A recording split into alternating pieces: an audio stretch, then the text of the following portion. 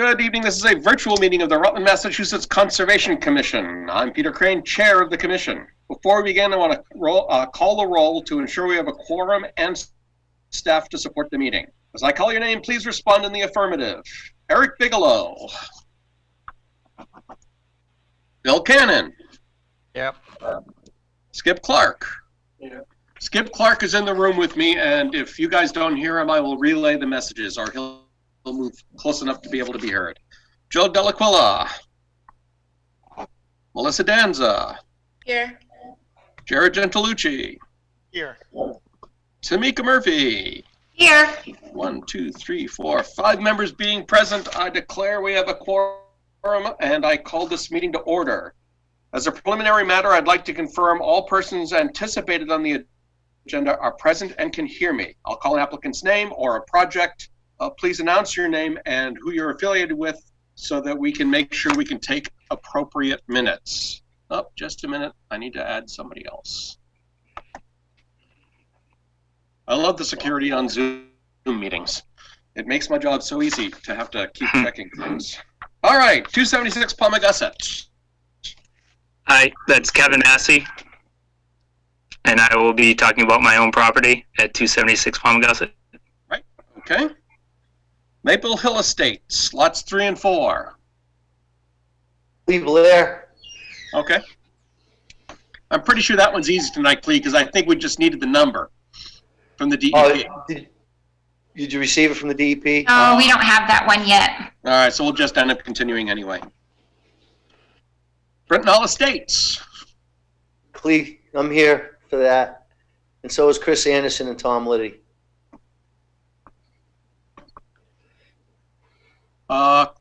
Carl, will you be talking also this evening? I don't see Carl. I swear I saw him come in. I'm hoping he's here because he did a lengthy review there. I'm Right. here. Sorry about that. I was muted. I'm here. Sorry. There he is. All right, great, thanks. For 73 Woodside Ave. I'm here. Sean Mead. Sean Mead. Do we have anybody to talk for the CMRPC on some trail data? Or is that may just be a discussion that we have, but. And that's not on the agenda, so we'll talk about that separately. Okay, this open meeting of the Rutland Conservation Commission is being conducted virtually in a manner consistent with Governor Baker's executive order of March 12, 2020, due to the current state of emergency in the Commonwealth due to the outbreak of the COVID-19 virus. In order to mitigate the transmission of this virus, we have been directed by the Commonwealth to suspend public gatherings of more than 10 people, and as such, the governor's order suspends the requirement of the open meeting law to have all meetings in a publicly accessible physical location. Further, all members of public bodies are allowed and encouraged to participate remotely. The order allows public bodies to meet entirely remotely so long as reasonable public access is afforded so the public can follow along with the deliberations of the meeting. For this meeting, the Conservation Commission is convening by Zoom video conference as posted on the town's website, identifying how the public may join. Please note that this meeting is being recorded, streamed live on the internet, and broadcast on Rutland's channel 192. No, apparently I didn't say that, so I'll skip along with that. All supporting materials that have been provided to members of this body are available on the town's website. The public is encouraged to follow along using the posted agenda. Few ground rules. I will introduce each speaker on the agenda. So for each specific agenda item, I'll introduce each speaker. After that person concludes their remarks, I will invite comments, questions, and motions from commissioners. Further, please remember to mute your phone or computer when you're not speaking. And when you are speaking, please do so clearly and in a way that helps generate accurate minutes. For any response, please wait until the chair yields the floor to you. Please state your name before speaking. If members wish to engage in a discussion with other members, please do so through the chair, taking care to identify yourself. After members have spoken and asked their questions, the chair will afford public comment as follows. I'll ask members of the public who wish to speak to identify themselves and then I'll call you all one at a time and give you 3 minutes for lengthy discussion. I'm not going to stick to a hard 3 minutes, but you get the idea. And as before, when engaging in a discussion, in a conversation, please do so through the chair. Each vote taken tonight must be by roll call vote, and we will do that by me reading off everyone's name and asking for a vote either way. Questions? Gosh, I hope not. So, first thing, let's talk about meeting minutes. We have a motion to accept from Skip. So my only amendment was just in the beginning intro. It says select board instead of Concom, but other than that, they look fine. Sorry, I will take care of that. It's a lot of copy and paste. I get it. No, I got a lot of them going at once. Also, Tamika, that is not Yes. the script that I read at the beginning of the meeting. Oh, oh no, okay, that was my error. I copied and pasted from the wrong one. That's okay. No, it's you probably don't have a copy of this script. I Just don't think I do. No, I've just been using the one that Mike's been using pretty much. I wouldn't be this precise. I would just say that the chair read notice about how we're meeting and the rules of the meeting. Okay, That's probably good enough. sure, I can do that.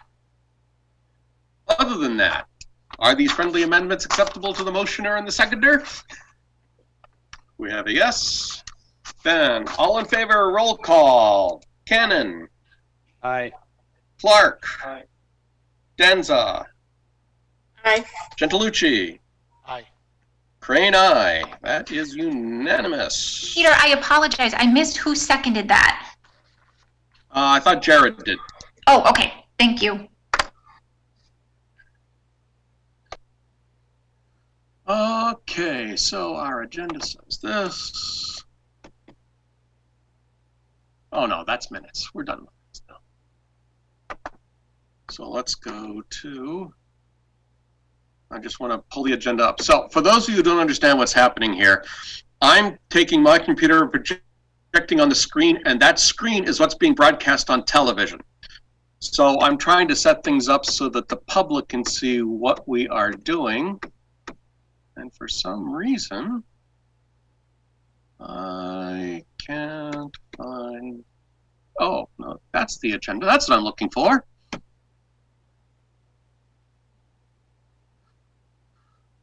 Alrighty, so we are well beyond 7, so let's begin our, I don't think this is actually a hearing, but still for the request of determination of applicability for Kevin Massey, 276 Pommogussett. So, Mr. Massey, here, let me pull you up. I don't know that anybody is interested in seeing a PDF of the RDA on the screen, but if so, I can make that happen.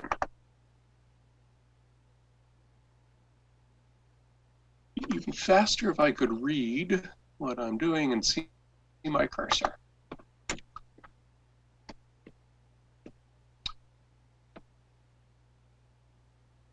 So, Mr. Massey, please go ahead.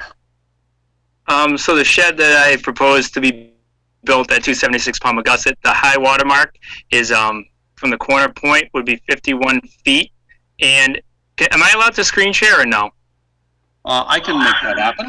Because I can screen share what I have from the exemption list, if that's all right with you. I'll click right on screen share right now. Host this. Hold on. Yep. There you go. Try now. Alrighty. So, let's see here.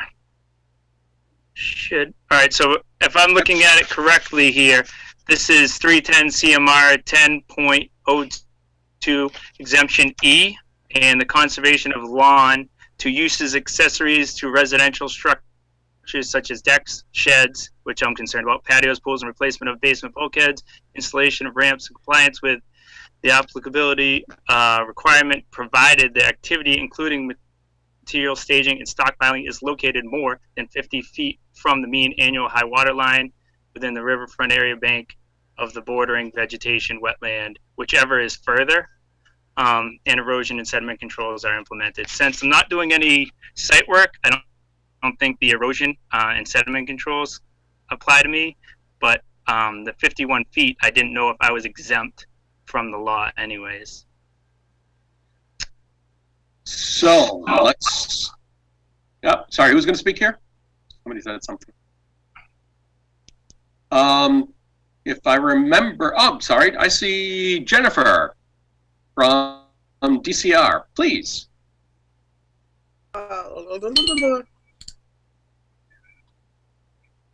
Can you hear me? I can hear you.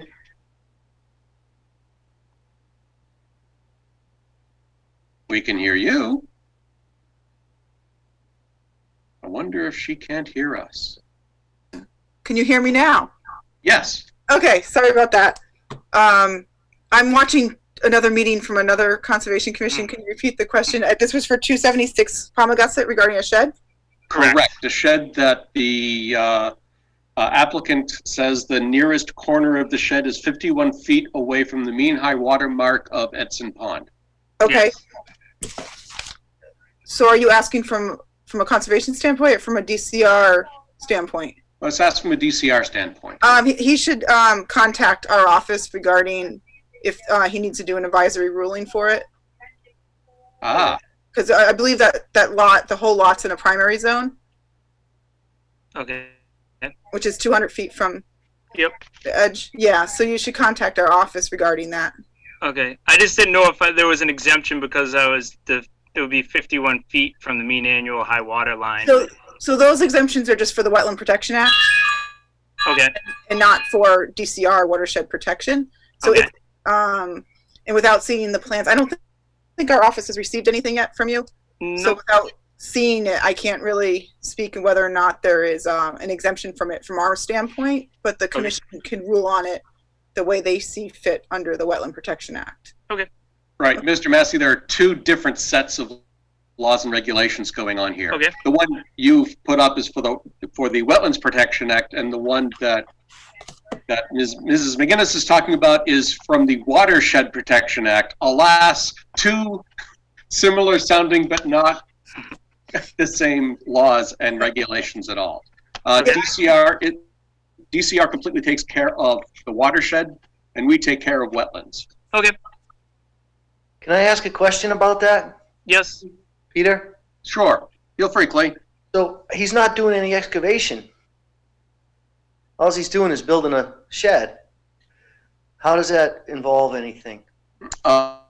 Because he's also doing on-site construction, and that means debris from construction. Oh, I thought just the acts were about excavation, but okay. Usually the largest concern is soil erosion. I agree with you, but the act is very is not as straightforward as if you're not moving dirt that you don't have to worry about the Wetland Protection Act. Yeah, and Peter, I'll add on to that. The Wetland Protection Act also says just the alteration of that area.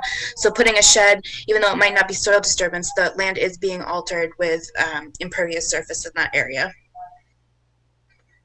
Okay. Even if it's already maintained as a yard, as like a surface that I'm already using currently, like I'm not. Yeah. That's okay. All right. There's someone in the waiting room, so I'm gonna add them in. Hold on 1 second, since I still had the post sharing. I didn't see that there was somebody in the. I think it was because you made me allowed to screen share. I think I had to let them in. Interesting. Oh, I see. I transferred complete host to you. Yeah, you did. Make you co-host. Oh. That means I'm the czar for the night. So. Got you now, Peter. I was going to say, please transfer host back to me, pretty please. Yep. Thank you. Let's see. I got to go back. I'm going to get out of the screen share right now. Hold on. So,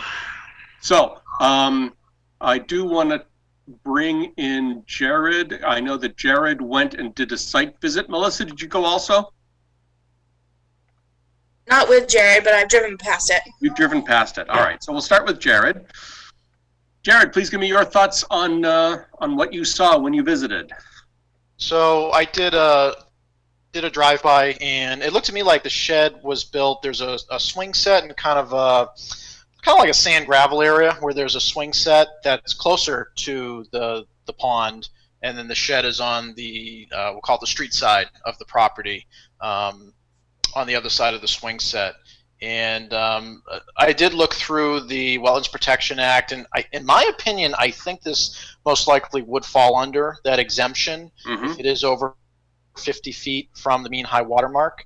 And it also appeared to me as well that, again, I agree with Melissa's statement that technically putting a shed up changes the surface condition because it does create impervious area where there was pervious area. But I think this would fall under that exemption still. And again, there was no earthwork for it. It was a previously disturbed area. So, yeah. In my opinion, I think the exemption would apply, and I would lean towards negative determination on this. Okay, Melissa, your thoughts? No, I'm in agreement with Jared. I'd say the same thing. You know, as long as it's above that 50, you know, negative determination is basically you're getting your permission to do so, and the exemption counts. I know that language is a little backwards, so yeah, I would agree that negative determination would be a good way to go. Okay. Did anyone else visit the site?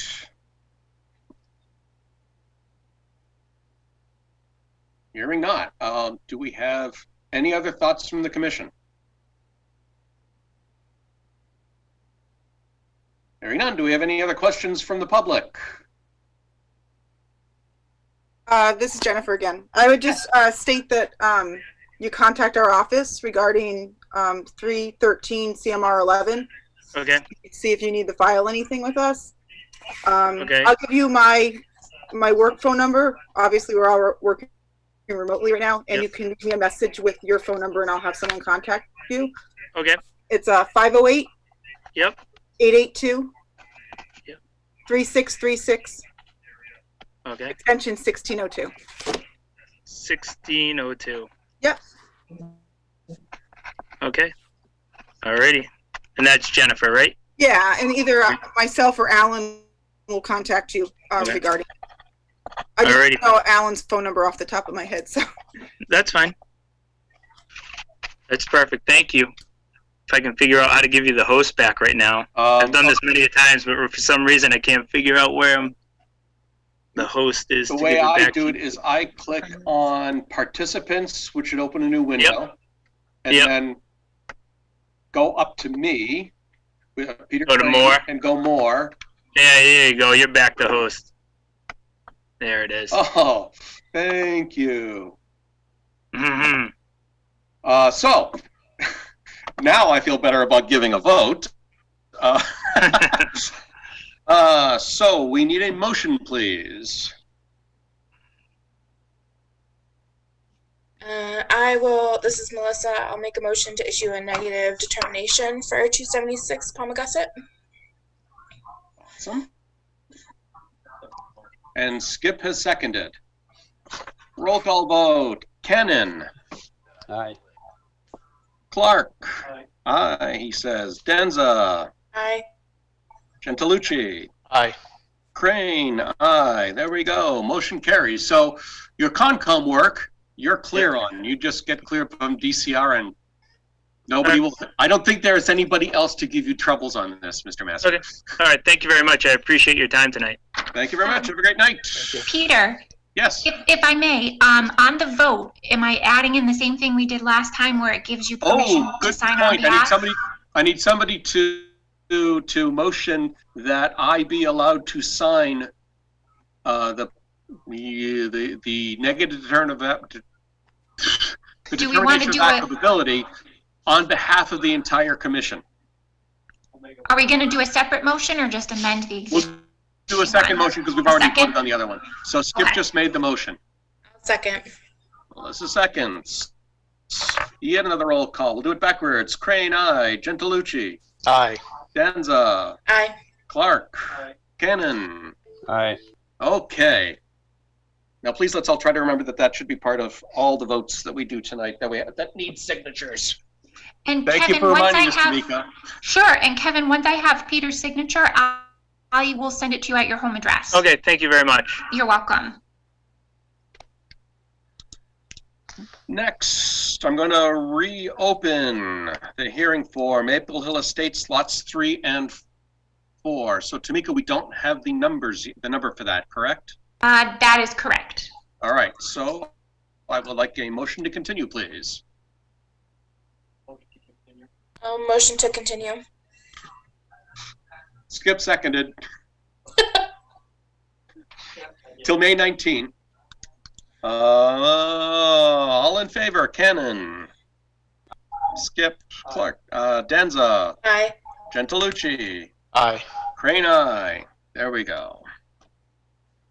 Now, please tell me. Oh, no, we can't be ahead yet. So now, let's talk about Britnal Estates. We're going to reopen the hearing for the NOI for Britnal Estates for the modification. Or, no, it's a new one. Whatever. We're reopening that.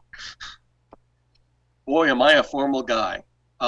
Who would like to do presentations based on the latest, newest filings? Hello, Peter. This is Tom Liddy, Lucas Environmental. Hi, Tom. I am here representing Clee Blair. Chris Anderson from Hannigan Engineering is also in this meeting. And so, yeah, as you know, we submitted a notice of intent back in February for the Britnal Estates subdivision. We've been undergoing review from the Army Corps, DEP's 401 program, and DCR, in addition to the commission and the commission's third-party reviewer, Carl, who's here obviously as well. Yes. So the biggest change we've had thus far which is part of the most recent package we sent you guys. We've been relooking at the wetland crossings. There's 2 wetland crossings proposed, originally totaling approximately 9,700 square feet of permanent impact to wetlands. We relooked at the crossings, and we were able to further reduce the width of the roadway fill. And we also incorporated additional open bottom box culverts beneath the roadway, and also we're able to cantilever the proposed sidewalk over the wetland instead of supporting the sidewalk with solid fill. At crossing 1, there's now 4 18-foot wide box culverts, and at crossing 2, there's now 2 18-foot wide box culverts. And what this did is reduce the permanent impacts from the 9,700 square feet to 4,838 square feet, which is a reduction of about 50%. So we've been, that was the most, that was the biggest change in that plan revision. We've been going through the review with Carl. Excuse me for 1 second. Peter, this is Clee Blair. May I just correct one quick thing? Tom said it correctly, but I want to make sure people weren't confused. The width of the roadways is still 24 feet, and it's not changing. He's talking about the amount of width of the fill being 30 feet. Right. As opposed to, we were originally doing the full easement of 50 feet. Mm-hmm. We close it down to 30, which I believe, Carl can correct me if I'm wrong, but that's exactly what we did at Bryce Estates. We did 30 feet of fill across the width, and then we just attached the sidewalk to right up to the road, which kept us in that 30 feet. So it doesn't, I don't believe that we're going to have to hang a sidewalk. We did on the bridge to Bear Hill. Right. That because it was the bridge, and it wasn't even on fill anyway, and that was the easiest way to do it. But as far as this is concerned, we should be able to put the sidewalk right up against the berm, as long as the planning board said it was okay. And Norm and Sean were on one of the sidewalks, and they made an indication that they would probably be okay with that. Okay. So I sorry to interrupt, Tom, but I just wanted to correct that little situation. Oh, thank you. All right, so as I said, we've been communicating with Quinn Engineering. They submitted what's hopefully their last comment letter. And I guess why don't we discuss that? I don't know if you have any questions just on what I discussed, or if you want to go through their review or whatever questions you might have. Let's start with your overview and see what questions the commission has on that. So anybody in the commission, questions on this overview? I assume you can see the screen I have up, which is the PDF. And maybe I shouldn't assume that. I can see it perfect, Peter. Okay, is there any way you can put Carl's review up as well? Oh, that'll be coming up. Absolutely. Okay. Thank you. So I don't know if somebody wants to look at the crossings in any more detail. Will you think about changing the replication space any differently? Because we had talked about I want to say 15,000 square foot reclamation. Okay, so what if I could comment on that again? It's Clee. The replication area originally was 1.5 to 1, as right. The commission had asked prior. The replication areas, and I don't know, I found out over the last year or so between Holden and Bryce Estates, they're extremely expensive. Costs about $14 a square foot to I believe that's the number to actually do. And then you got to watch these things. You're in this case we're only responsible for 2 years, but if we can move that to 1-to-1, then for a 1-to-1 replication, which is state law, it would be helpful to us. Number one, for costs, and number two, it would be just helpful as far as not having to watch it for the over 10 years. I think once you go under 5,000, or is it that once it doesn't require Army Corps, you can only watch it for 2 years? How does that work, Tom? Can you help me there? Well, initially, when this project was initially submitted with the Corps, we had that 10,000 square foot fill amount, and when you're in that level of threshold, you have to comply with their compensatory mitigation requirements. So we had a larger replication area. Now that we have our permanent fill under 5,000 square feet, we're no longer required to adhere to their standards for that. And one of those standards was monitoring for 10 years for the Corps to accept wetland replication. And so now we're just sticking with the state requirements for the monitoring for 2 years. So that was the change in the monitoring requirement. Okay. So right now we're proposing 2 years of monitoring following construction. So what I was asking the board for was to allow us to just keep that at 1-to-1 area as opposed to 1.5 to 1. Okay. Does the commission have questions or comments about that?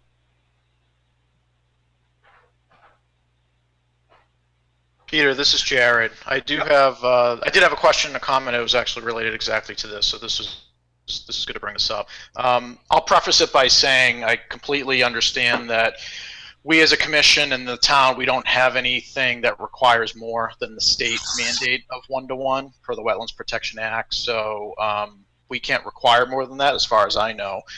Personally, I would love to see the 1.5 to 1, understanding that that was more of a requirement before because of the amount of fill that was happening in wetlands, and a higher level of replication was required. I am happy to see that the wetland impacts have been reduced by about half, which is great.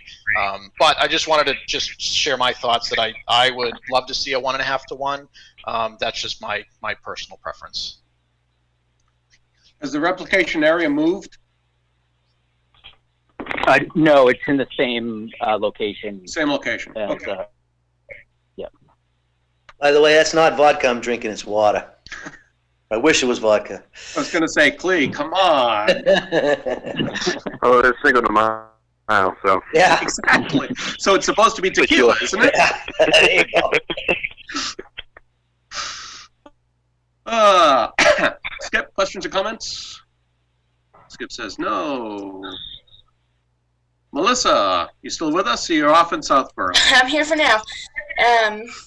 You know, I guess I would agree with Jared. It'd be nice to see the 1.5 if we can.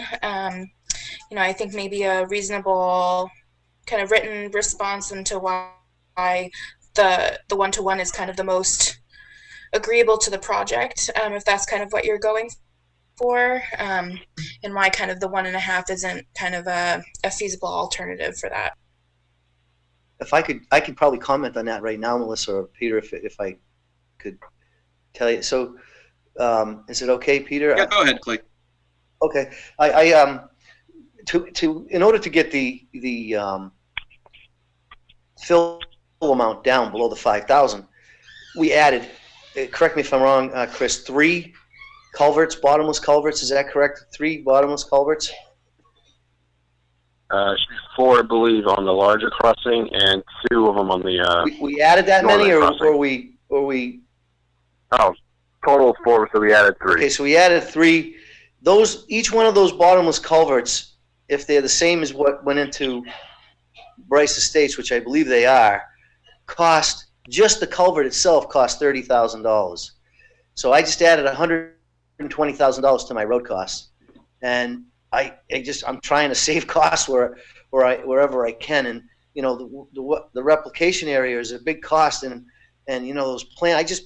It just cost $14,000 for the plants in one replication area that I'm doing in Holden. It's just crazy the amount of money that it costs to do those. So the real reason is I'm trying to save money, and and it's costing me a lot more because I'm saving the wetland impact by over 5,000 square feet. So it's like I'm asking for a little bit and I'm giving a lot. That's the only real reason right there. Okay.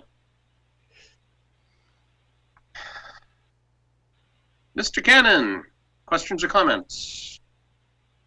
Not at this time, thanks. Not right now. Okay.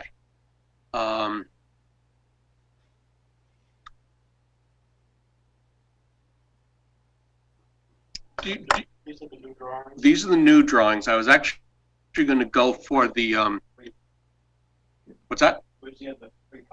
So right. So this is crossing 1, I think. Correct. That's correct. And which has the 1, 2, 3, 4 culverts right here. Is that right? It's got to be. Yes, there's 4 open box culverts on crossing 1. All right, so skip one to also see number 2. Do you remember what page that's on? It should be on page 12, I want to say. Yep. Oh, what a good call. Okay, so then 1, 2. Where's the 3rd? There's only 2 on crossing 2. Oh, only 2 on 2. Okay. I remember seeing a map, a sort of cross section of the culverts. That's way down towards the bottom of this, right? Correct. If you go to, I want to say it's page 18. I think. Hold on, sorry. Might have overshot. 17. 17? Yeah. There you go. Seeing this when I reviewed these earlier. If I shoot this way, there are a nice 4 right there. Yep. So now this gives you a more schematic overview of what the culverts are going to be doing out on the site. As part of our review with Carl, he had requested that we provide a more generic actual detail of what we typically do for construction of one of these culverts, so we can probably go over that in a little bit. But this shows you essentially just a schematical view of where they're going to go and what it's going to look like relative to the utilities in the area. Right.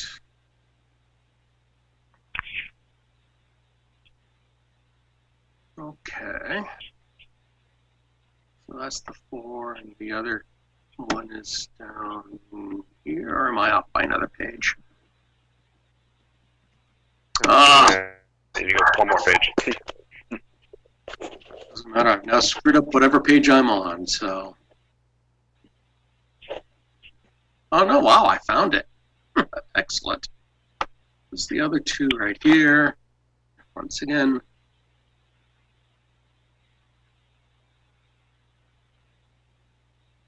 And again, these are more of the just the schematical versions or appearance of everything. Yes, right. I admit it, this is my nerd view of things. Alrighty. So do we have other questions before we go into the third-party review? Alrighty, let's see if you can find this. So this one is actually the combination of the questions and the comments and the responses from Hannigan. I can actually go back, Carl, and find the original if you're interested. If you'd rather go through that rather than this one, that's fine with me. I don't see Carl anymore in the. Oh, he's down there. Oh, he's there? Okay. He's on the list. All right. So, beginning. I'm disinclined to read all of this, even into the record, but so. Is Carl there? Yeah, sorry guys, I lost my connection for a minute. Sorry about that. I'm glad you made it back. If I can make a suggestion, usually when Carl does these, he can kind of, like when we do this at the planning board meetings, he usually points out what his real, issues were and goes through how he did the review and stuff, and it gets really kind of, focused on what needs to be talked about. Yeah, that's fine. Carl, you can take over if you like. Sure. I can either drive the screen or you can. You can drive the screen. I'm just going to go through my memo, if you don't mind. Nope, that's great. Okay, so just to give a little bit of background, my office did a review back in January of 2019 of a set of plans. It was a couple of iterations before this, so that's what this memo is sort of based on, and then we build off of that. We reviewed with respect to the Wetlands Protection Act, the Massachusetts Stream Crossing Standards, DEP Stormwater Handbook, and then for general practice. So the most recent memo came out, I want to say, it was April 20th is the date. Mm-hmm. So what I do is I take the original memo, I go through, and as the new revisions come in, the comments either get resolved, or we provide supplemental comments, or we say, we've collected information and we're going to defer to the commission on how you guys want to make a decision. That's pretty much how it works. Mm-hmm. So if you don't mind, I'll just go through sort of each comment at a time. Absolutely. So the first comment has to do with the bank delineation or the banks on site. So we're charged to review with respect to the Wetlands Protection Act. There are streams on site, but there's no bank delineation with respect to the Wetlands Protection Act. And Clea and Tom can speak to this, and Chris can speak to this. But I can't do a review with respect to the Wetlands Protection Act if there's no bank delineation that was done with respect to that. There's bank delineation that was done for DCR and I think Army Corps of Engineers maybe. But that's the essence of comment number 1. So if they want to sort of give an overview of what was delineated and what's there, kind of that stuff, and the commission can talk about that if they'd like. Well, I'll start, and then I'll let Chris and Tom give a little push on that. So my feeling right from the beginning is there really isn't a bank out there, Carl. It's a bunch of little tiny rivulets that run through an area, and it's really just a wetland. So it was extremely difficult to identify a bank. And I had Bruce Bauk out there from the DEP, and he's their bank specialist. He does the zone A delineations, and he verifies them in the field. And you know, he just called the whole area a bank. I'm like, how do you do that? But so we took our best shot at how we were gonna take care of that area with the open bottom culverts, because he can, you know, they all considered that. I consider it a wetland. Tom and Chris can speak to it more than that, but I just don't know how you delineate a bank when it's just a bunch of rivulets running through a wetland. I don't know how you do it. So there's an awful lot of open bottom culverts out there that hopefully will protect at least some of the bank that doesn't exist. That's my feeling on it. Right, and this is Tom, Lucas Environmental. Yeah, Carl, to that point, you know, looking at this when this first started, there are three of us, three wetland scientists out there kind of scratching our heads about where's this, you know, quote unquote bank. And just to elaborate on a little backdrop, like when you go out there, I don't know if any of the commissioners have been out there, you know, after a rainstorm, there's just there's a lot of water that flows through that area, but there's no one well-defined channel that would be your prototypical bank, quote unquote, in that you might see flow over, you know, like a 50-foot wide swath, that give or take a few. And so when we did that delineation for the Zone A, what we did was just offset. We went out there and flagged, you know, the maximum extent of floodwaters that might pass through this entire wetland system. You know, some days there'd be no flow. Some storms, you know, the water's flowing over this side now, the water's flowing over that side now. So what we had Hannigan go out and field survey, you know, where they're what we're calling just like a main channel where the flow seems to centralize.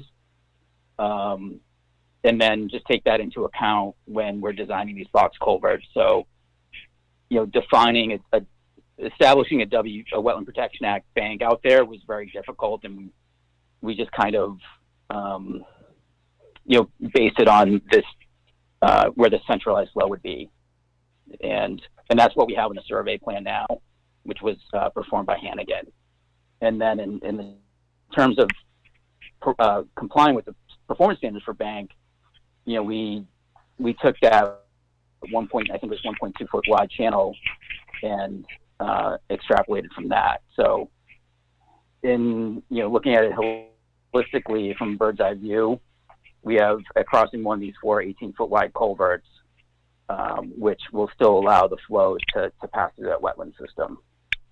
So that was our approach for determining the bank out there. And that's that. So, Peter, so Carl, we can check that one off, right? It's Carl again. Just for the commission's purpose,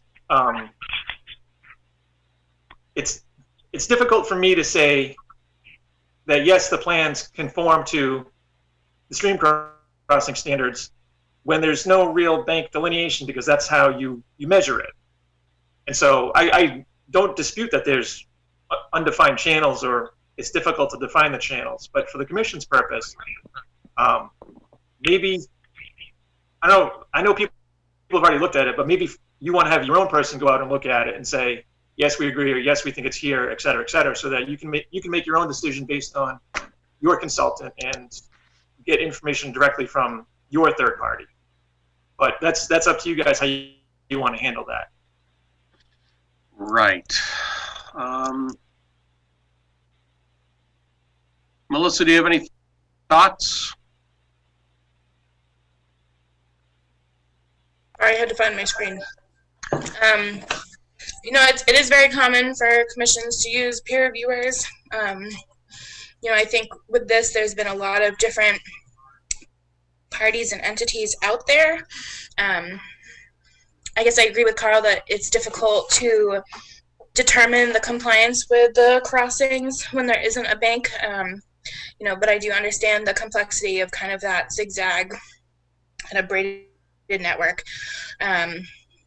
So I guess I'm on the fence, I guess. I would feel more confident if we had someone go out there and kind of analyze the wetland side of things in terms of boundaries and bank. But I'm open to kind of what other commissioners think. Right. And this is Tom Wood again. Sorry to interrupt. For what it's worth, and I know this is a little different than with what you guys look at, but we did have a site visit with the Army Corps and the DEP, and they had the same. I mean, everybody looking at it would have the same kind of comment of, well, where's the bank? In viewing the area, the Army Corps and DEP, Gary Gilmain was the one who was out there. We're all looking at the same area, kind of like, yeah, what do you do in this situation? And they felt that the larger bulk box culverts really did address their concerns with flow and dynamics of water being able to pass through. And Army Corps did issue the Army Corps permit with this exact design. So I know it's different, but their concerns were satisfied. Gary, I don't want to speak for Gary Domain, but he didn't appear to have substantive issues with that for whatever that is worth. I think to follow up on that, Tom, it might be useful if maybe you could get a statement from Gary. I know they're kind of not always willing to do so, but kind of if you can get a sort of consensus or agreement that, yes, this is what we found in the field and we're comfortable with it. Whether, the Army Corps permit, that can kind of serve for itself. And I know you're going through the 401, but I think that might help to settle some concerns as well. Okay. Well, we can inquire with Gary on that.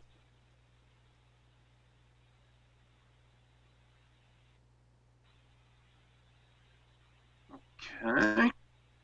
I'm going to go off the board for a moment and ask Jennifer McGinnis if she has any thoughts on the matter either way. Granted, she's DCR, but she's decent people.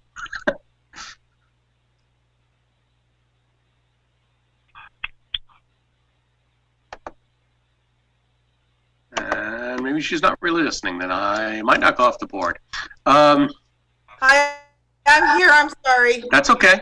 I'm actually at another Conservation Commission hearing in a different town on Zoom also. So I have two computers set up, so you got to bear with me. Oh, sorry about that. Yep, that's a fun night. Everyone, Tuesday's a popular day. What was the question? I'm sorry. Well, we have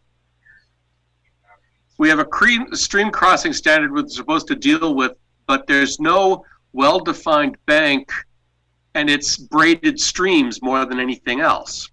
So how do you define how do you define compliance with the Wetlands Protection Act for a stream crossing when you can't really define an easy stream, but they designed a system to transport a ton of water? Yeah, so the streams the bank of the stream was mostly delineated for the Zone A, and that was with Bruce out in the field from DEP. So I would really suggest that it goes back to Bruce for where he feels that those banks would be, and speak with the consultant about it.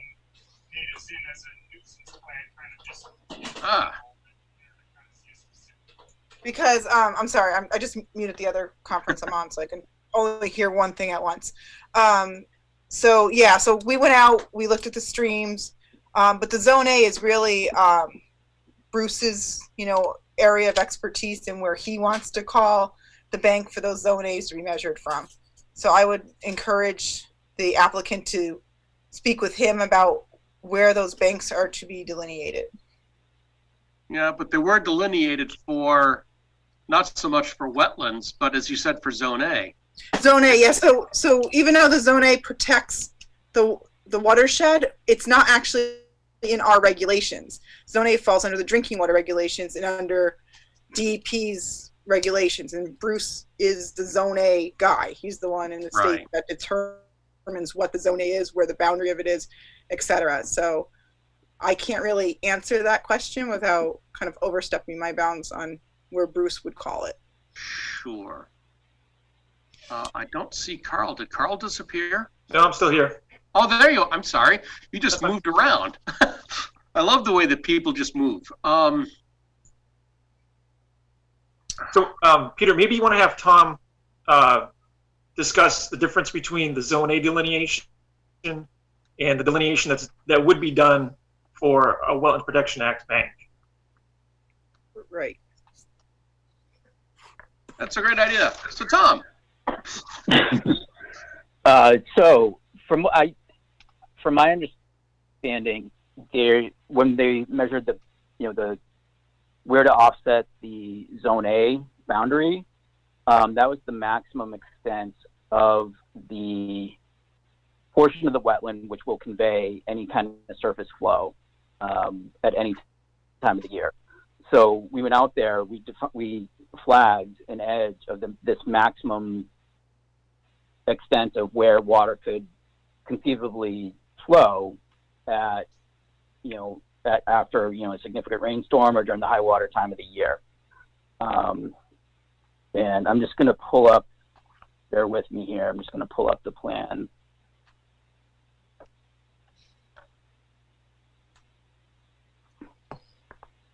One moment.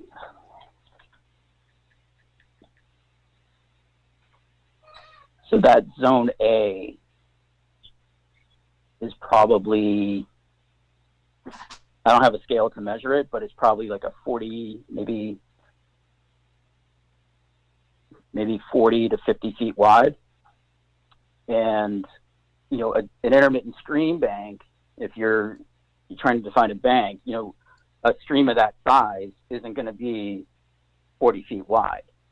I mean, those are your larger, much more established river systems to be that wide. And so in order to do this, that's why we had Hannikin go out and survey the main channel that goes through here, which is going to convey a majority of the flow. And that's how we determined bank at that location. We didn't hang flags, but we had Hannigan go out and actually survey the main channel that goes through there. Yep, and I can speak to that. I was out on the site very early on in this process. I couldn't tell you when. It's a long time ago, unfortunately. But it was during the wetter part of the year after a rain event, and there was some small rivulets forming within the area of the culvert, the crossing.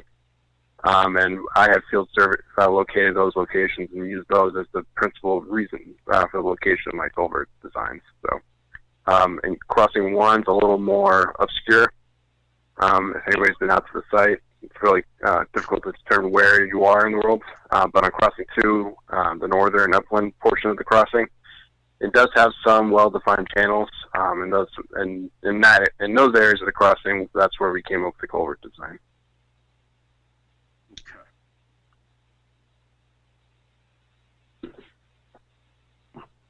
So our question for the commission today, I think, is how do we determine? I mean, I see the both perspectives here. In fact, let me just read down a little further.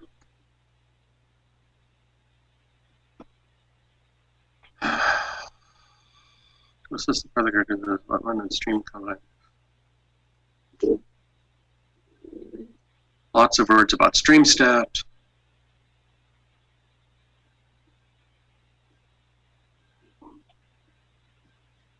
Right, and so we looked at, I don't know if you're familiar with stream stats at all, but it's a tool developed by USGS to evaluate stream conditions and stream morphology. And you can go on that program and delineate a watershed, and it will give you a printout of various predicted parameters of what the stream's nature is. And one of those parameters is, it's called bank full width, which is how wide a stream is at bank full. And this is, it's an analytical tool. It's based on a number of different factors. And this report predicted a bank full width of 7.8 feet wide.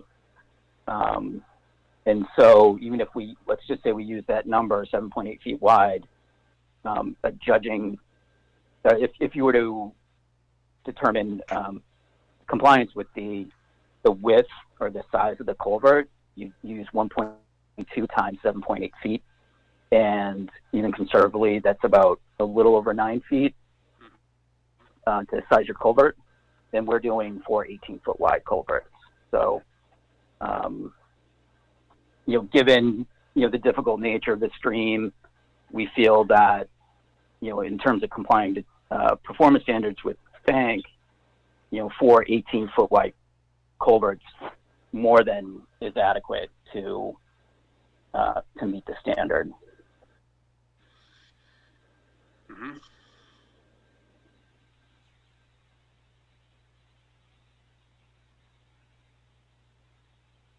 Do you guys miss me? Terribly, late. Sorry, for some reason my internet went down and I couldn't get back. I'm rebooting here for the last 5 minutes.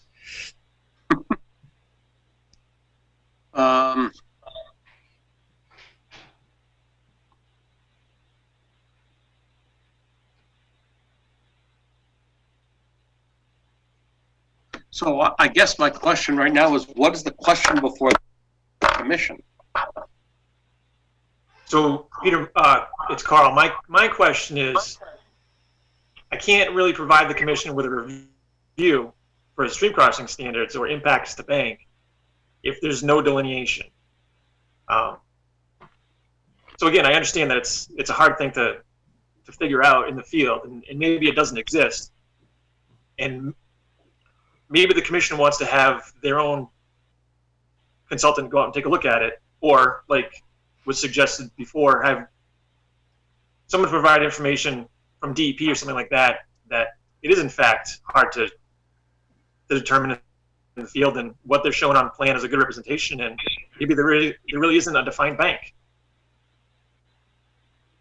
If I could answer that, or at least add a comment to that, the DCR and the DEP have both, DCR already held their hearing. The DEP, I believe, is about ready to, issue their permit for the 401.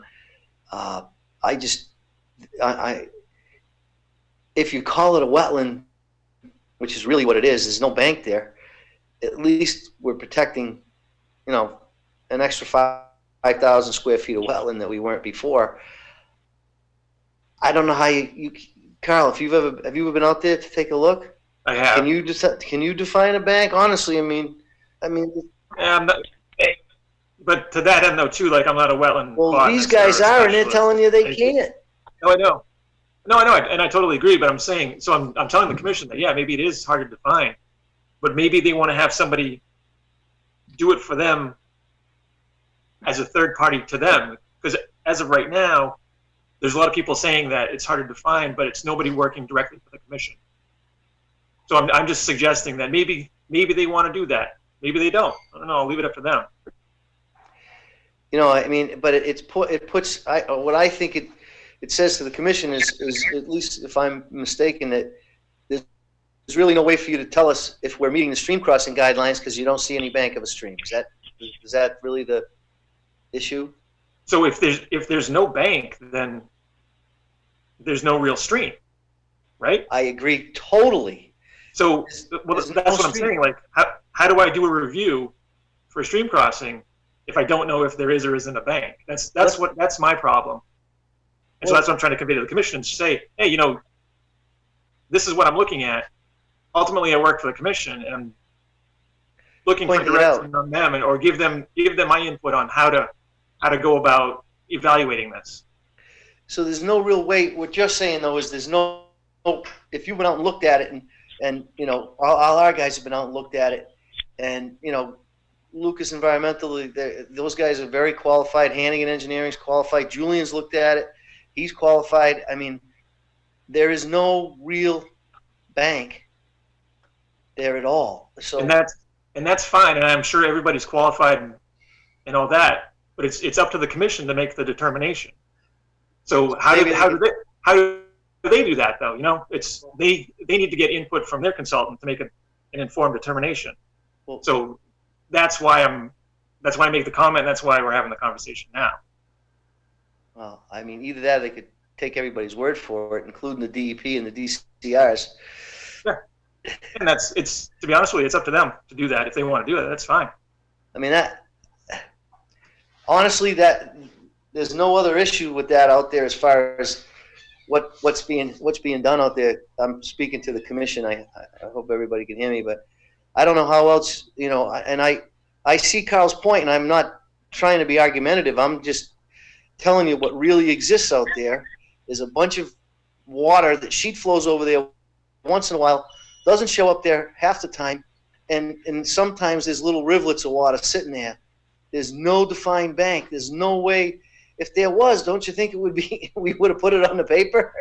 There just isn't a defined bank, and I've been arguing with them all the time because if they find a bank there, or if they don't find it that doesn't have a bank there, then it breaks the zone A in that area.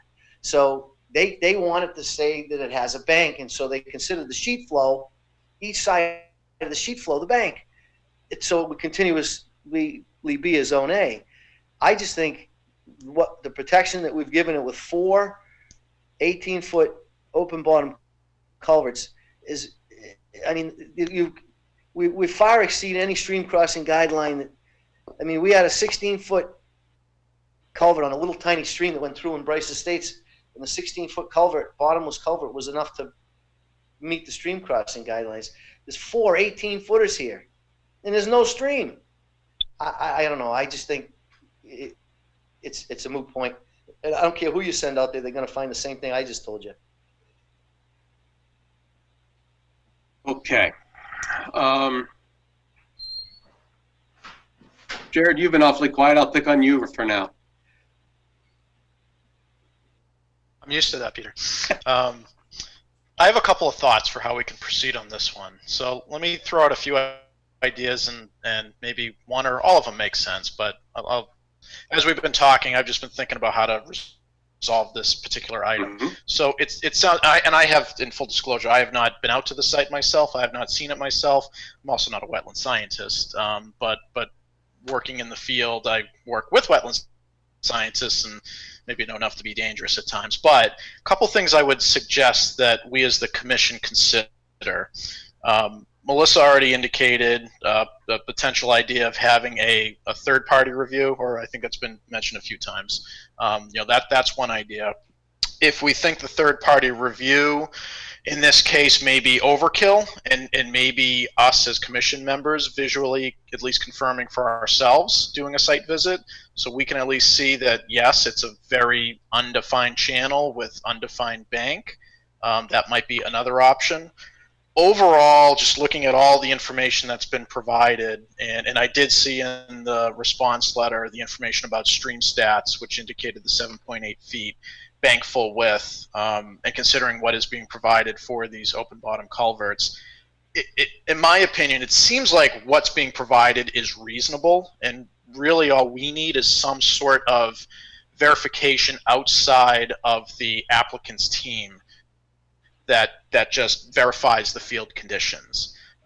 If something could be provided from DEP, something not just being told that they agree, and I don't doubt that they do, but something in writing from them, if it's possible, for me that would be fine for me.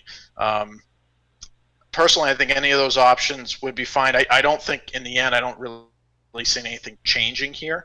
It certainly sounds like this area is a fairly wide, undefined, and more of a wetland area than a stream. And I see where Carl's coming from too, is you can't review for stream crossing standards if you don't have a defined stream, and that kind of puts him in a conundrum with doing the review for this. So those are my thoughts, and I think maybe one or a couple of those options would be the way to go. One other thing that might also help too, just for our purposes, the commission's purposes, if the stream stats report could be provided to us, just confirming that bank full width, I mean, that based on that bank full width, you're more than exceeding the 1.2 times the bank full width with just one of the culverts. So again, I think what's being provided to me seems reasonable. We just need maybe a little bit of, we'll call it, you know, backup information that we can say, okay, it's been confirmed that what's being provided, it generally meets the intent of the stream crossing standards, even though a stream isn't clearly defined here. And just generally meets the intent of the regulations. And I think it's probably there. It's just kind of dotting the I's and crossing the T's in a sense. So Tom, do you think you could get DEP to write a fast, we agree that there's no bank kind of letter to us? I can answer that, Peter. They've already said the whole thing's a bank. But here's let me Jared's analysis of that was perfect. I do want to make one comment that Lucas Environmental is the third party. You guys are the agent for the town of Southborough, right? Melissa, you work with them, right? And so if the town of Southborough had an issue like that, they'd ask Lucas to go out and look at it and verify it. He's telling you that it is, that's what it is. So I don't know. Somehow I would hope that, you know, we could take our word for it. Hannigan said the same thing. Julian said the same thing. Everybody said the same thing. And I think Kyle said he looked at it, right? Kyle, you looked at it? Yeah, I was out there at crossing number 1. There's not a lot to look at, to be honest with you. It's pretty hummocky. And then at crossing number 2, there's a little bit of channelization, but again, I'm not a wetland scientist, so I can't comment definitively one way or the other on if there is or isn't a bank there. I think the Concom could make honestly, if you guys even just drove down the end by the pump station at Bear Hill and looked over the edge there, that's right where the crossing is, right where the pavement stops. The crossing is almost right there. I'm telling you, you'll be able to see it plain as day for yourself. Would it, this is Tom, would it be helpful to do a site visit with the commission to look at these areas? Is it crossing 1? You know, kind of what everybody's saying, like, you're going to see a flooded swamp. Yeah, Tom, I'll tell you the truth. It's been a long time. I do remember being out here on the sidewalk, but it's been a while, and I wouldn't want to trust my memory for it. So maybe setting up a sidewalk is the easiest thing for us to do to make our own decision. Does anyone on Concom not like that idea? I don't hear nothing. So,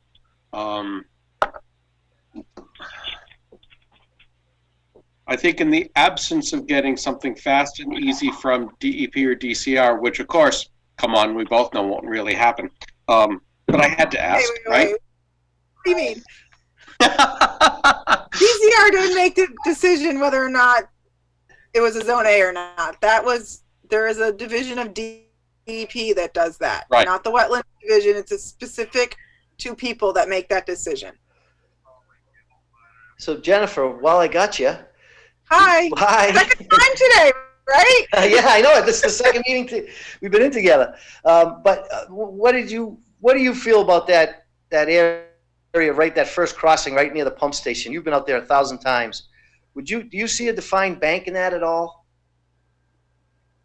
I'm going to defer back to Bruce because we were looking at it for the Zone A purposes. Right. That is his job. Like I said, the Zone A is not mentioned in our regs. It's part of the drinking water program and how they define it. I'm just going to defer. Really good in state government with doing that. Okay. All right.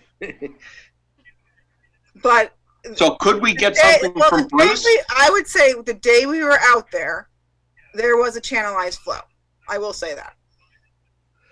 Right, and that's what Bruce said, because the whole area was flooded. He said, "This is a flow." I said, "Yeah, no, it's a flood, not a flow." I mean, there were parts that we looked at Clee that day that we determined the channel broke. I specifically remember that. So the day we were out there, that's what we saw. But ultimately, you know, Bruce is in charge of the Zone A program. So I'm not going to get into it with the stream crossing standards. That's not our regulation at all, anywhere near our reg. you know, we were looking at it specifically for, we were going as a courtesy with Bruce. Okay. So here's what I think we're going to do. We're going to set up a site walk for Concom. Concom will post that as a meeting, because right after that, after the site walk, we will determine if we think we need third-party review or if we think we have enough information to move ahead with the information that we have based on our site walk and based on the reports that we have. Perfect. Peter, So, this is Jared. Just I totally agreement with that. And also, like I mentioned earlier, if we get that stream stats report, I think that just helps hopefully bring this comment to a close too. do you see the stream stats report on the screen right now? Oh, there it is. That is actually all part of. Did you download the zip file with all the data from Anderson? Well, Hannigan, excuse me, Hannigan Engineering. I believe I do have it. Yes. Okay, in the zip file is this 2267. That is the response to Mr. Hulkren's letter, and his report, excuse me, and at the end of that is a complete stream stats report. Got it. Just found it. Thank you, Peter. Okay, so. Okay, great. So, before we're done this evening, we'll set up a, actually we should probably do it now. I hate to break up a meeting, but let's figure out when we're going to do a site walk. Now, I just looked at the weather, and Saturday looks cold and partially snowy. So I'm going to do something I really don't like to do, but I'm going to suggest a Sunday site walk, Sunday the 10th. Oh, that's Mother's Day. We're all dead if we do that. Oy. All right, well then, how about May 16? Is that before the next meeting? Yes. Perfect. The next meeting is the 19th. Works for me. I'm going to do my usual 10 a.m.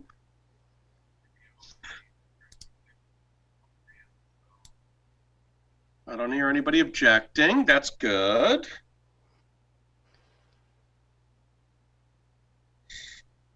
This one is going to be at... Where would you like to meet? Should meet right at the pump station at Bear Hill would be probably the best place. That sounds good to me.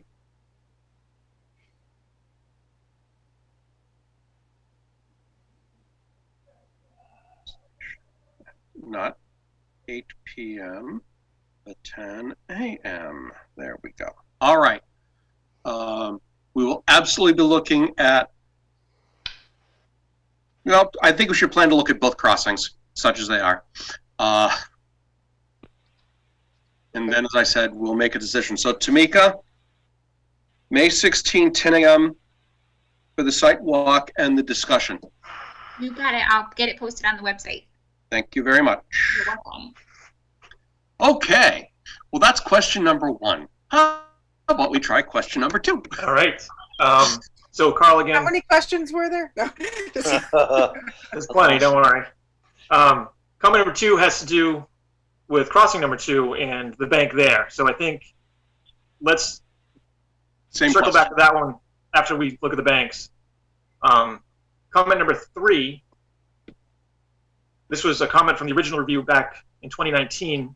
There was information submitted that this was, actually there was an alternatives analysis that was submitted. And so this comment just has to do with deferring to the commission on the review of the alternatives and which ones the commission feel are reasonable, et cetera, et cetera. Yep.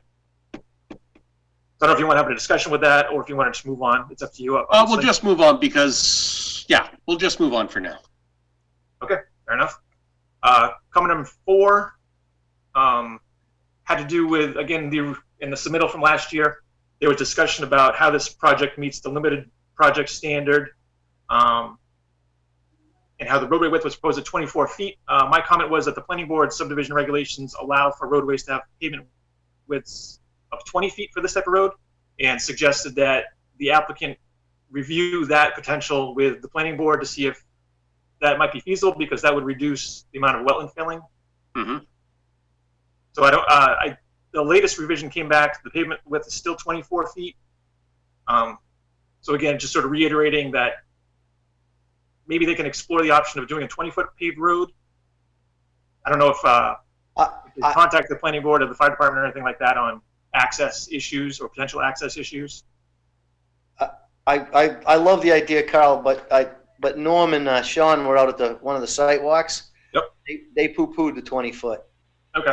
They wanted me to leave it. I tried to get them down to 18 feet, but they were concerned because a car could be coming out and coming in at the same time, and it wouldn't be able to get past. And here comes the fire truck. Yeah, and that was Norm's thing, and I agree with, and I agree with him.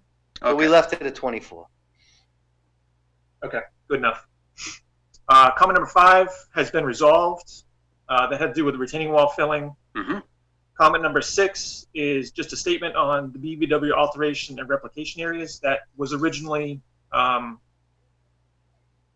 numbers that were higher than they are now. It's since been revised, and Tom went over that at the beginning of this meeting.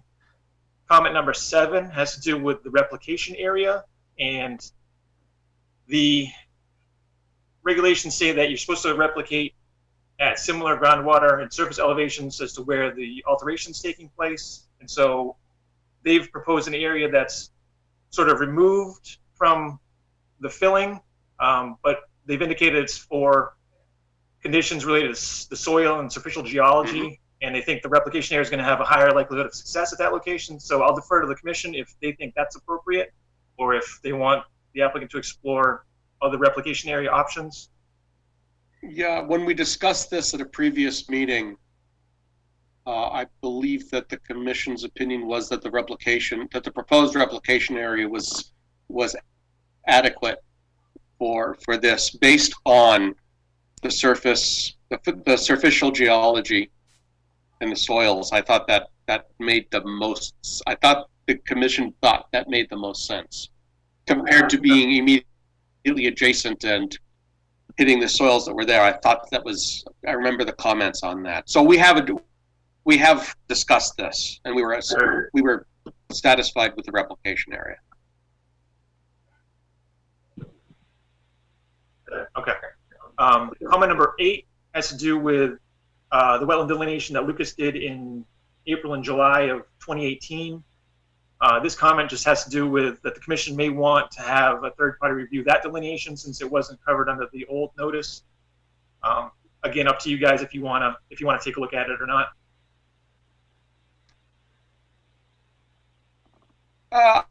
I think we can do this on the sidewalk also. Okay. Since we're going to be there anyway. Yep. Comment number 9 has to do with replication work and it being overseen by a wetland scientist. And Lucas has indicated that there's going to be a wetland scientist supervising the replication work, and they can make minor field modifications as the work is being done, and that there's going to be a yearly monitoring report submitted. So again, just deferring to the commission if you guys want to. Maybe you want to think about putting that as a condition in the order. Right. Yeah. Just bring it to your attention that you can do that, and it's already proposed. But if you make it a condition, then it's definite. No, I agree. To make a note on that for when we write the orders, please. You got it. Thank you. And so, just as a matter of how usually I make my memos, if there's something that's going to be a potential condition, I'll add it to the end of the memo. And just sort of, it stays in the memos as I submit them as the project goes along, so that the commission is sort of reminded of things that come up that you might want to make a condition of this, so that at the end, when you go to make a vote, you got a memo from me saying everything's been resolved and you might want to make these conditions. Right. Okay. Thank you. Sure. Comment number 10 has to do with the timing of the replication area construction, and the commission may want to have that be done immediately after the retaining wall and filling, so that the time between the alteration and the replication is minimized. So that's something, again, that if you guys decide you want to condition that, I'll add it to the end of the memo, and it'll stay in the memo. I have one comment to make on that to the commission, and Carl, if I may. Sure. They put together a very detailed planting plan for these replication areas. I'm going through it right now, and we rushed actually to buy these plants now because this is the best time of year that they take. So if there's plantings involved, I mean, if the wetland is just seeding it with wetland seed, which by the way is extremely expensive seed, that's one thing. But if it needs to be done and planted, I would ask that we do that at the time of year when the plants would take the best.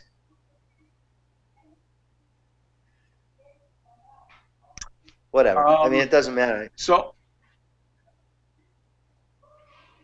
how much time difference is there between retaining wall being done, well, which was Carl's original comment, and the response that has preparation of the roadway base? How far different are those in time, roughly? So they're almost concur at the same time. I mean, you build a wall, you put the footings in, you put the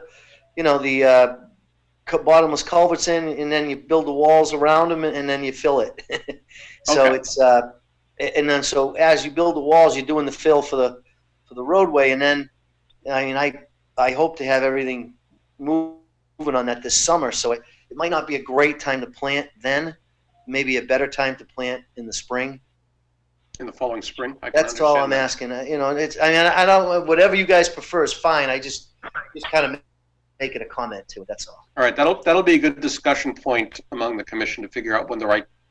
Well, I don't want to engineer a solution for you. That should not be the space we're in, but to at least to get our thoughts on planting season.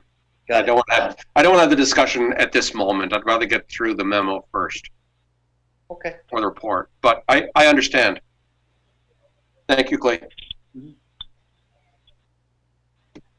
All right, so comment number 11 has to do with the replication area itself. The original comment had to do with the nature of the BBW and what it was comprised of, and the applicant was proposing a ground cover of seed mix in the replication area. And I had said, well, maybe the commission might want to think about just having some leaf litter and stuff like that to better replicate what was being filled in the replication area. Hannigan came back and indicated that the seed mix is included as part of the replication, in part to prevent the colonization of invasive species, and is also likely to be a requirement for the 401 and the DCR variants. So again, just deferring to the commission on how to finish the replication area. It's up to you guys how it gets done. They're suggesting the seed mix for those reasons. Okay.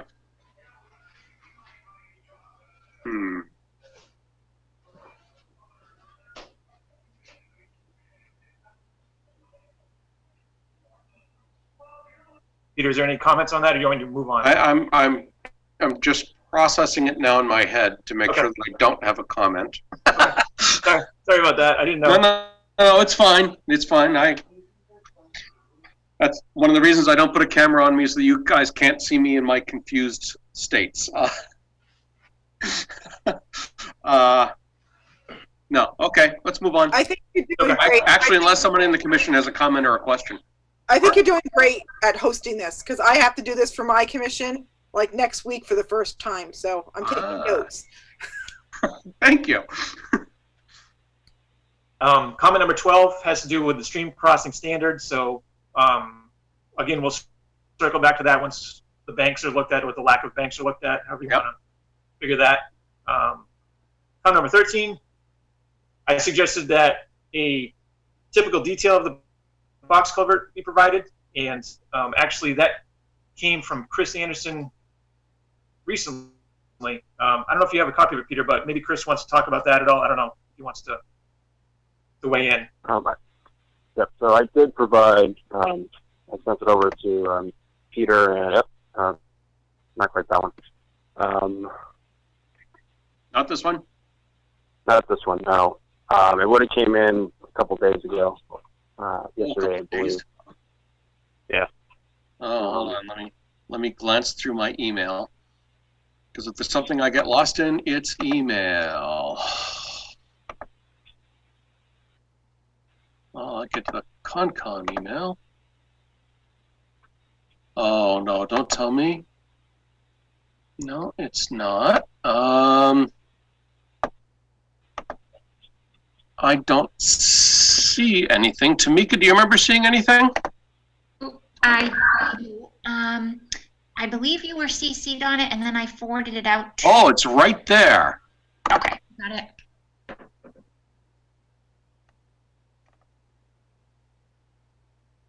All right. There we go. All right. So, as part of our conversation with Carl, he had just reiterated a concern that he felt that the commission needed to see a generic detail of what you're going to be looking at if you were to stand in the wetland looking at this culvert. So we just developed a generic culvert detail that you would expect to see if you were to stand in the wetland looking at the area. And it shows you a cut through of, essentially what the footing for the culvert will look like, and the sub base and base wall forces for the actual wall itself. And a little bit more detail regarding over excavation and everything like that within the actual culvert itself. So it's more, I don't like using the word, but there's no way to get around it. It's more like a pretty picture that's actually real compared to what was shown in the profile, which is more of a schematical view of everything. Right. Right. Obviously this is going to change with thicknesses of walls and stuff like that, and footing dimensions, based on whatever the structural engineers come back with for the culvert design. So as you see in the detail notes, it varies, and references are supposed to be made to the site plan and any other documents, and just depicted in a general manner. So we feel that this, should suffice for relative to the comments by Quinn Engineering. Yeah, and Peter, I think it does. To be honest with you, I think it's important for the commission to just have a general understanding of what it's going to look like, more than just what's shown on the profile view, which is good for informational purposes, but the detail that Chris provided here has a lot more substance to it, and I think gives the commission a better idea of what they're going to be getting if this thing gets approved. Right. This doesn't seem to have any heights on it for the sub base or the base course. Am I missing it? Wouldn't be the first time today. Not on this plan yet. Again, that's usually variable. Depends on the. Well, that's true. The engineer needs to get in there, doesn't he? The structural guy. Correct. They're working on that now. Just talked to the guy today. The plan, the pricing. That's all. Oh, sure. So obviously that's provided as part of the building permit package. I'm sure we can easily relay a copy of that over to the commission once everything's set in stone. I think to the wall design, but I think that'd be fine. Passing it along then. I mean, again, just as part of a really complete documentation package, getting that towards the end will be fine. All right, thank you. Okay, so comments 14, 16, and 17 have to do with stormwater, and those have all been resolved, so I'm not going to get into them if you don't mind. No, let's skip right over those. Comment number 18, this is under general comments. Comment number 18 has to do with how the Commonwealth defines these kind of structures at the crossings. They're considered bridges, and so they have certain design requirements that go into them. So I just want to make sure that the commission's aware of that. Please use these at other projects, and there's information that gets submitted to the town. There's a building permit that goes along with that, I believe. And previously, the town has engaged a structural engineer to perform reviews. So that was, I think that was through the planning board. That was a requirement of the subdivision requirements. But just so everybody's aware, it's a bridge. It's going to be designed as a bridge. So, go ahead, please. Sorry. It has to meet Mass DOT standards, right? Right, Carl?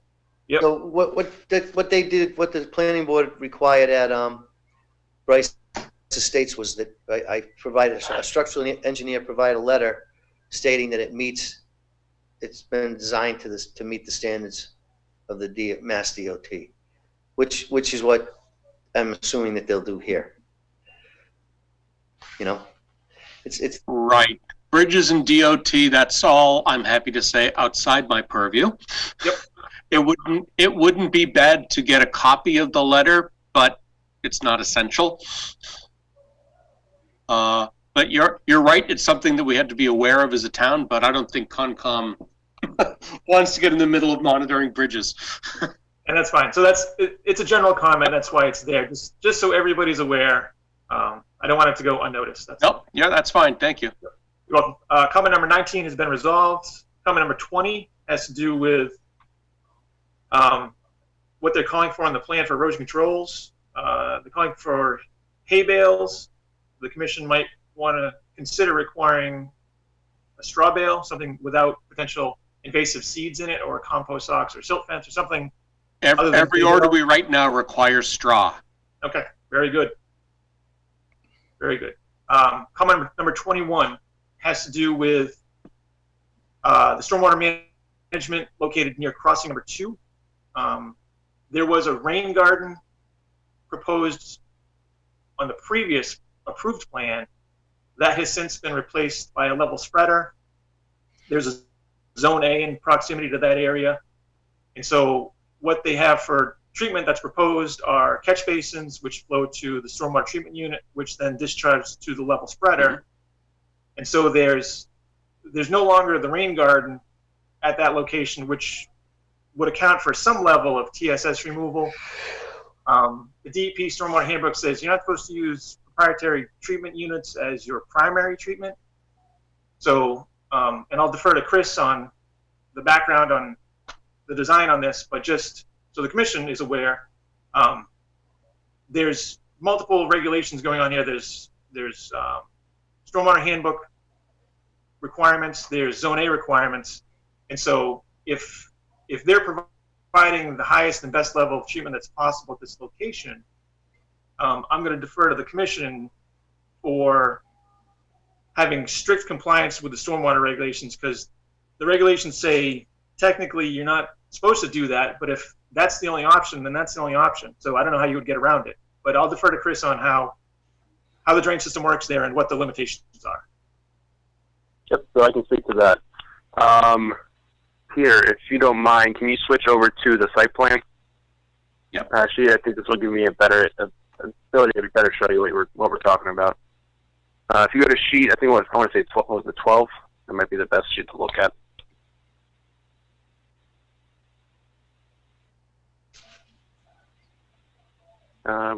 Go 13, sorry. If you just zoom into, yep.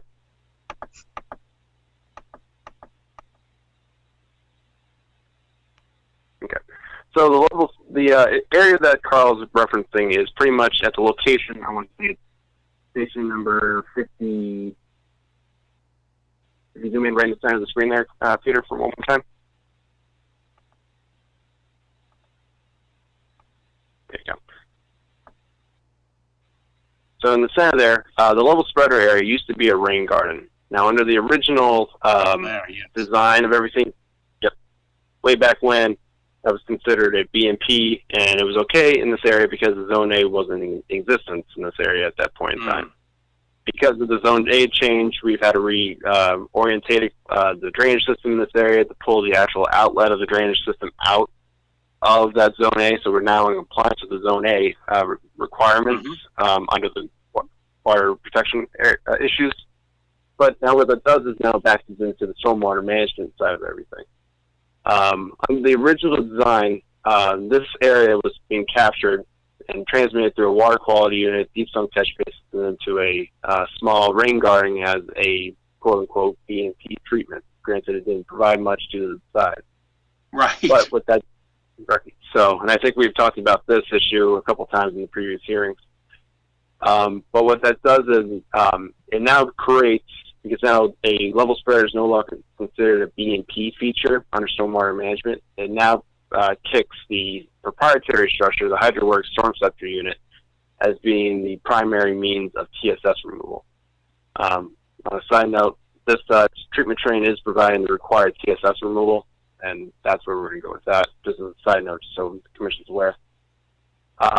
But under Standard 6, which is the requirements of critical areas, we're not allowed to have a proprietary structure being the primary means of treatment. But unfortunately, due to the history of the project, the fact that the road was in existence and approved and property has been sold and switched hands at this point in time, the road is kind of stuck where the road is, unfortunately.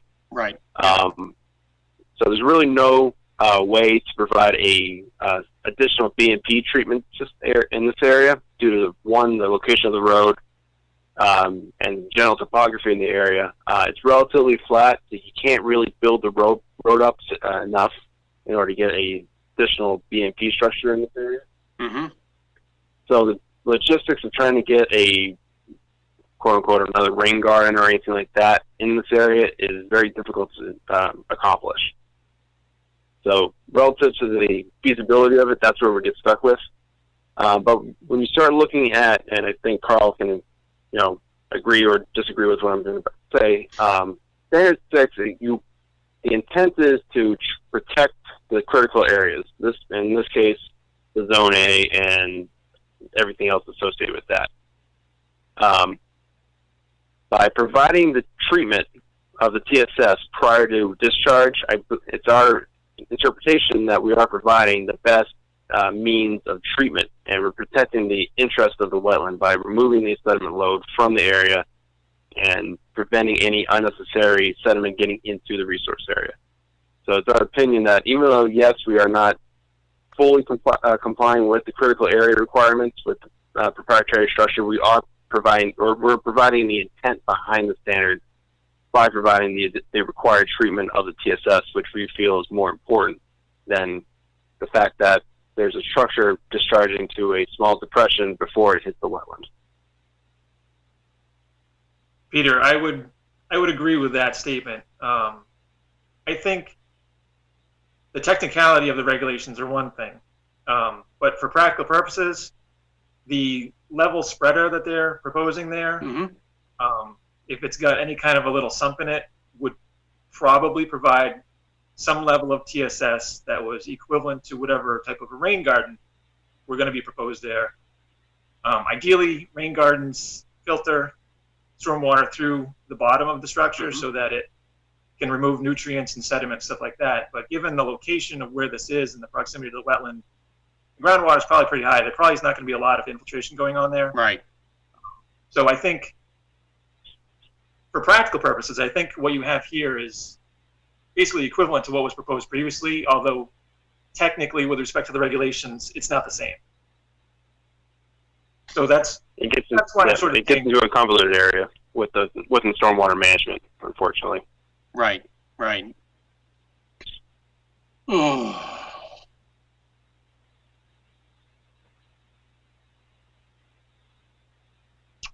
Well, first thing I have to say is thank you for both agreeing that this is this is going to meet the intent of the regs, even if it doesn't meet the letter of the regs.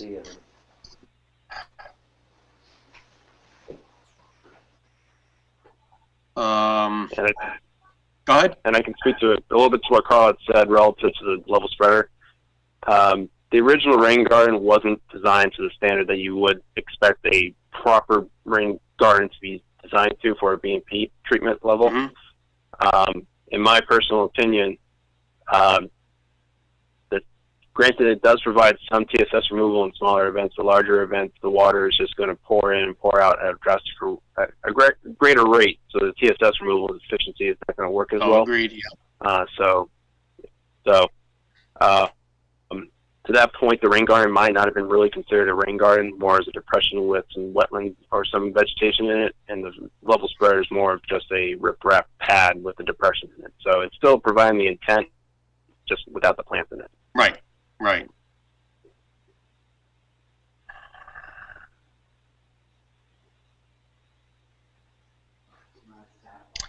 So what does the commission think about this? I'm going to start at the top. Will, you have anything? Any thoughts on this? No, I don't. With the water level is that high, I think the spreader would be better. Okay. Jared? Yeah, Peter, just a couple thoughts.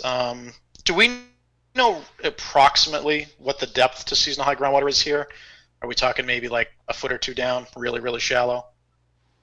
Well, it has to be greater than a foot. So, just because it's not a wetland, but it's not deep, for lack of a better term. But we do not have a test pit in that area. Okay.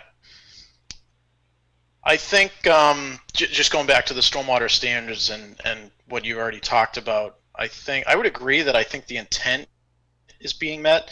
I looked at the detail for the level spreader, and I had the same thought that there is a sump in the level spreader. So there will be potentially some infiltration that's promoted there, and you do have the deep sump catch basins with hoods and the water quality structure, which technically gets you your 80% TSS.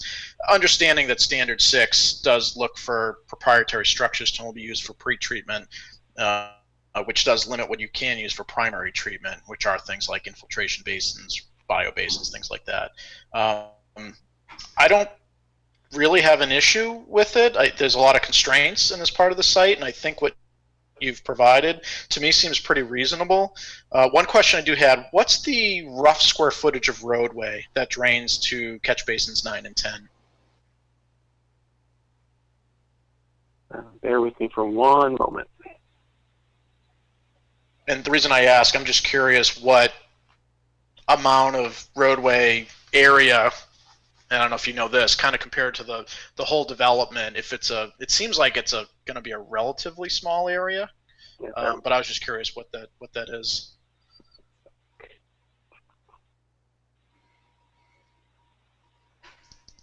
Some of the drawers are doing these things on remotely. I can look up all my files.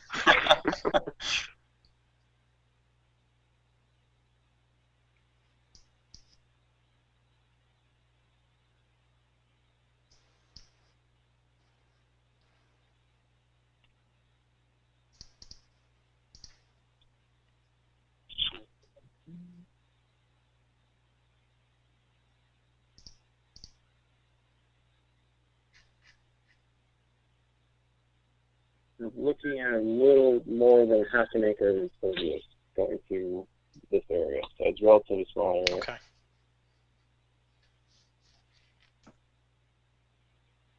Yeah, Peter, I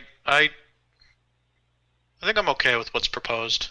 I think with all the constraints, I think what they provided meets the intent. Okay. Skip, questions or comments? No, I agree with Jared. Skip's coming right along with us. Melissa? No, I would agree, especially with what Jared said. You know, it's a tight little area, and I think as long as they're meeting the TSS requirements, and you know that area can handle the amount of water that is going to go in there, then I think it does meet the intent of the regs. How big a storm do you need before you overflow the level spreader? A level spreader is not designed to retain. It's designed to mitigate the velocity coming out of it. So it's supposed to discharge during all storm events. It is discharged during all of them, but I'm wondering at what point.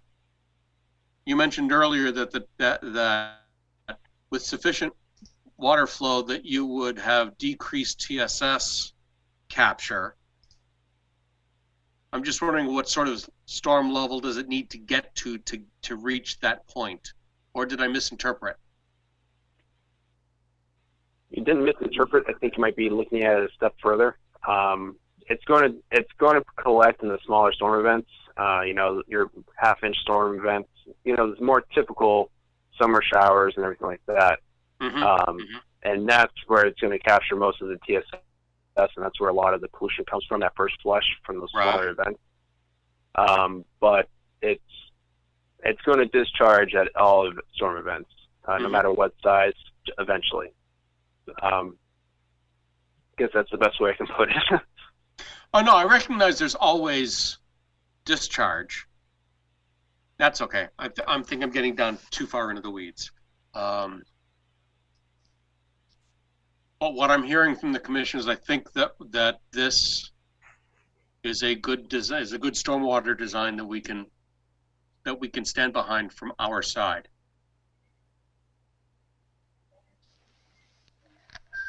And nobody's standing up to yell at me to tell me that I got it wrong. So we'll accept that. Peter, this is Jared. Just one other real quick question. I think I know the answer to this. Has the water quality volume for the water quality structures, was the 1-inch water quality volume used to size them and not the 1/2 inch? Yes, sir. Okay, great. Any place with a DCR, whether there's an ORW or it's a DCR area up in here, you have to use the 1-inch. Have to use 1-inch, right? Yep. Rule of thumb is everywhere in Rutland, 1-inch rule. Exactly. Yep, pretty much. Alrighty. Okay. Very good. So I think that's 21, right? Correct. Yep. So comment number 22, just a comment on catch basin spacing. With the revised plan, there's a spacing that's in excess of what the planning board would typically allow under the subdivision regulations, so they're going to need to request a waiver from that, even though it's not the commission's jurisdiction. Just want to make them aware of that. Mm-hmm. So there's nothing you guys need to act on there, and just put it out there, and we have no further comment on that. Comment number 23. Unless for some reason planning board doesn't do it, then there's a small Then it comes change. back to you, and they got to modify something. That's fine. Comment number 23 is resolved, and comment number 24 has to do with the precipitation depths that were used in the drainage analysis. They were slightly different from a previously issued analysis, but they're still in line with what is accepted values. So just it's a note that something's a little bit different, but it's still okay. Mm-hmm. Okay, thank you. And Wow. The last section has to do with permits that are required for the project, and I don't know if you guys want to go over that, but that's for informational purposes. That's what's out there. Right. We know there's a lot. We know the water. How close are you on the water quality cert, Clee? Well, we've spoken to the DEP. Gary, Gary's Gary Domain's doing it, and he said he's just a little behind, but he'd get to it as fast as he could. Okay. They were happy after we cut from almost 10,000 to almost 5,000. When we cut that wetland fill, so I think that should move along. I will say, I don't know if Kyle or you guys know it, but the Army Corps did issue their permit. The 404 is issued. I have it. I can send it off to you. Okay. So, Carl, we don't have your memo. We've been following along in the Hannigan response instead of with your memo. So if you wouldn't mind just very briefly covering the other permits, just so we have them here. Sure, absolutely. So number 1, amended order of conditions from you guys. Yep. Number 2, approval from the Rutland Planning Board for the definitive subdivision. And I'm guessing that's going to be a modification because I think they have an approved subdivision on file. Yes. 401 water quality certification from DEP. Permit from the Army Corps of Engineers, which we just mentioned. A variance from DCR for proposed BBW alteration. A permit from MIPA, and I guess there was a certificate that has already been issued for that. Yes. An NPDES general construction permit. Those are fun. What's that, Clay? Nothing. Okay. And then the last one is approval from DEP of a BRPWM09, which sort of goes hand in hand with the stormwater pollution prevention plan. It's anytime you have a stormwater pollution prevention plan that discharges to an ORW, you're supposed to get one of those permits. Mm-hmm. And that's all I have. Okay. Peter, if I may, this is Please Jennifer. do, Jennifer. Yeah, I was wondering if it's possible if we get a copy of the Hannigan's report sent to us. We'll be happy to. We have your email, don't we, Tamika? Yep, Jennifer, I can email that to you. That would be awesome. And if it's also okay with you, with the board, and with Clee, can we get a copy of that 404 permit? Of course. Okay, that would be awesome. Do you have my email, Clee, right? I do. Yep. I'll send it off. Okay. I have it on file. I'll send it off to you in the morning. Okay, great. And we held our variance hearing today, so. And closed it. We closed it, yeah, virtually. It was kind of nice. weird. All right. Thank you. Thank you, Jennifer. All right, I'm going to go through each commission member to see if you have any questions or comments about this report and the comments to it. So I'll just start. Skip, anything? Nothing for you. I'll go Melissa this time. No, nothing. I guess just confirming kind of next steps would be kind of the updated responses from Hannigan for those kind of small, I guess not small issues, but the outstanding ones. And then I think they talked about a site walk. Is that right? I kind of was in and out at a second. That's correct. We're doing a site walk. Wait, let me get the date so I get it right. The 16th. Yes. Okay. 16th, 10 a.m. at the Bear Hill Pump Station. Okay. Thank you. And that way, and then we'll make decisions based upon that. Okay. Jared, anything? No, I'm all set. Thanks, Peter. All righty. Well, thank you very much. Yep, Jennifer, anything? I'll let you go. I just have one question. Your site walk, is that open to other agencies? I'm not sure if I could, if you say yes, that is open to other agencies. I'm not sure if I can go because we already closed our variance hearing, but if I'm able to, is that open to us? I guess that would also be up to Clee. Of course, you can come anyway. I'm going to say the commission doesn't mind. Clee, you say Fine yes? with me, no problem at all. Great. Okay. So, yes, you are welcome. I'm just not sure because we closed the hearing, so I'm not. I have to check and see how that works with us. Right. Okay. All right. Thank you. Are there any other questions? Go ahead, please. I apologize because my internet went out there for a minute. Is there a list of things that we need to provide additional information to, or is there only questions left open are the stream crossing guideline questions? I think stream crossing was the biggest one. There was one that we sort of, now I got to get myself back over here to find the right number, where I decided not to discuss it because I'm tired and cranky.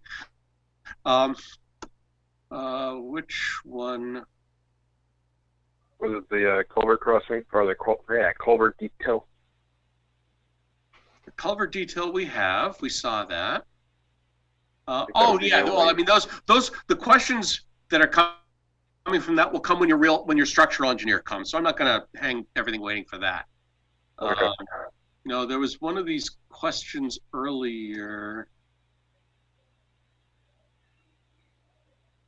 It's been extended, and I didn't take a note, which is really silly. Peter, was it comment number 11 having to do with how to finish the replication area? Yeah, that sure sounds right. Yeah. Yeah, we have ground cover and when seeding takes place, all of that. Yes. I believe that those. Yeah, that's exactly it. So it's the timing of the planting and. Right. Okay. But as far as information that we need to provide, the only thing that's left open, as far as I can see, is the stream crossing guideline question. I believe that's correct, right. Great. Okay. Thank you. I will open the floor to members of the public who have questions. If anyone has any, please virtually raise your hand. We'll try and answer them.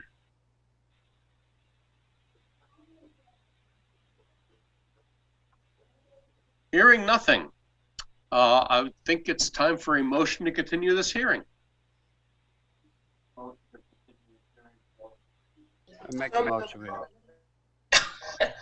Continue. Okay, I have a motion from Skip and a motion from Will. So one of you second the other. I'll second. Skip's doing the second. Will got the first. Other discussion? Don't be silly. All in favor? Roll call. Kennan. Aye. Clark. Was an aye. Danza. Aye. Gentilucci. Aye. Crane, aye. All righty. Whew. Thank you. Yep. All righty. So we will see many of you on the 16th and continue this on the 19th. Okay. Thank you all very so much, much. you guys. Thanks. For all your time. Let me see what we're missing on the agenda now, because I have lost track. Peter, the next topic is the possible wetland violation at 73 Woodside Ave. Oh, yes. Thank you. You're welcome. So I'm going to get rid of this. And hold on. First, stop sharing. First, find my cursor. I'm going to go up here.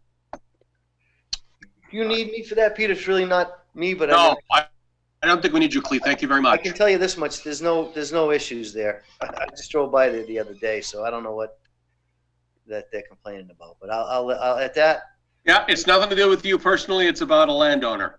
Okay. Well, thank you very much, everybody. And if you need me, you got my cell. Call me. I'll jump back on. Great. Thank you so much. Thank you. Bye.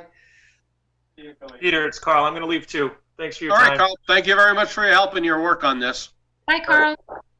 I'll see you guys. Thank you. See you. Thank you. This is Jennifer. I'm going to tone off for the night. Okay. All right. Thank you very much. Bye, Jen. Bye. All righty. So, 73 Woodside Ave. And I can't even read my notes anymore on the people who are here. Sean, I believe. Yeah, Sean Mead. Is there anyone else here? Because I know people have come and gone since we started the meeting. So are there other people here to talk about 73 Woodside? Hi, this is Michelle Cormier. There's Michelle, okay. Anybody else? All right. So Sean was here first. He gets to speak first. Sean, go ahead, please. I'm just here to see what the complaint is about. Oh, okay. Being the homeowner. How can I not be surprised by that? Isn't the first rule of running a meeting to know what people are going to say before they say it? So let us jump over instead to our, I don't want to use the word complainant. I don't make this sound like a serious legal proceeding in a court, but anyway, please go ahead.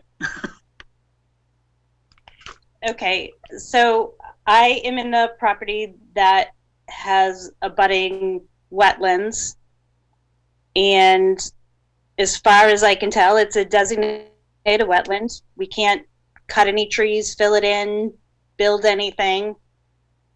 And my complaint is that's exactly what he's doing. He's filling in the wetland with leaves, cutting trees, throwing lawn debris. It's changing, the vegetation that was in there and the natural habitat of the animals that live in that wetland.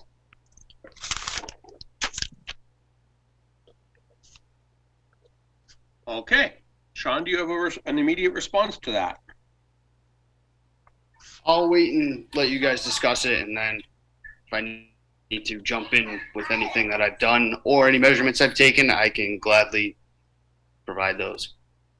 There we go. Okay. If I remember right, I believe Melissa and Jared went out and had a look. I called in Melissa first last time, so I'll call in Jared first this time. That's fair. I did do a drive-by. I did not go onto the homeowner's property, obviously, but I did do a drive-by just to take a peek. And to be honest, it was hard to see where the noted issue is, and if any sort of materials were dumped or trees were taken down. It was hard to tell. Basically, is what I'm getting at. I couldn't really tell which area specifically is the area in question and what materials were put in that area. So I don't really have a lot to offer, unfortunately. Okay, fair enough. Melissa. Yeah, no, I will second that. Obviously we don't want to go on people's properties when they are not aware or without their authority. So I think a next good step, if the homeowner is willing to allow, one or a few of us to kind of go and and look. I think that would probably be the easiest way and quickest way to get a resolution.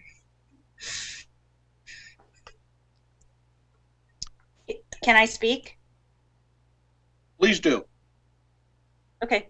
I have given full permission for anybody to come onto my driveway and see. I've sent in pictures, which I agree that it's hard to tell from the pictures, but I have no problem letting anybody come onto the property and look from my side. You know, I just want to know if it's okay to fill it in. We'd be happy to fill ours in as well. Well, the fast answer is, of course, it's not okay to fill it in. Okay. And you can't cut trees walk into the wetland and cut the trees, correct? Well, actually, you can. You can't grind. You can't do stump grinding. You have to leave certain amounts of it there, but you are allowed to cut trees in a wetland. Okay. With approval, though. True. There's also an approval thing. Right. You have to file an intent to. Yeah. Okay. So was there ever an intent? Anything submitted as an intent to fill that in or cut trees within that area? Can I chime in as a homeowner? Please do. So the area that I've cleared and done some work to is 180 feet from my pin line. And that's where I stopped cutting. That's the start of the wetlands, according to the GIS website. And I've taken several measurements. When the builder put up the silt fence, he left approximately a 12-foot gap between the silt fence and the start of the wetlands on that property. I don't know if you can pull it up on the GIS website. Give me just a minute. Let me find my cursor again. Mm-hmm.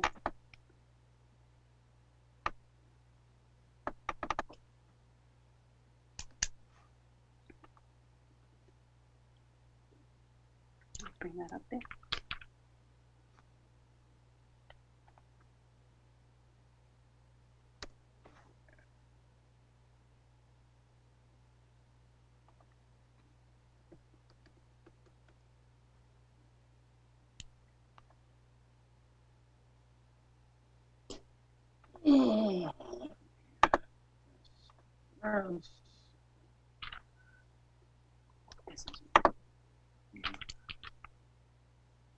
And let me also, just for the sake of discussion,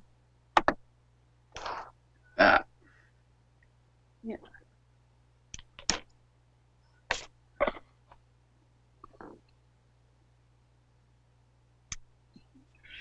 And Tamika, I just emailed you over a picture that can probably be a little bit more of a help to you guys. I don't know if you can pull it up. Let me check my email.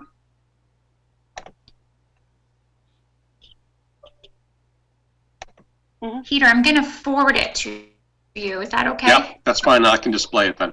Okay, I'm sending it right now.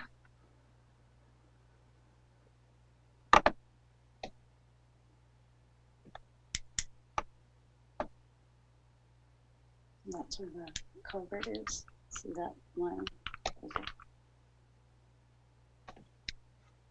Actually, hold on now. I'm slightly confused, but there's nothing unusual about that around these parts. Let me zoom out a little bit. All right, so, oh, this is Woodside. Okay, so, got it. Oh, that's right. This is that long driveway, right? Yep, correct. I'm sort of vamping while I'm waiting for Tamika's email to arrive. Yeah, I don't know. Maybe longer because it has a photo in it.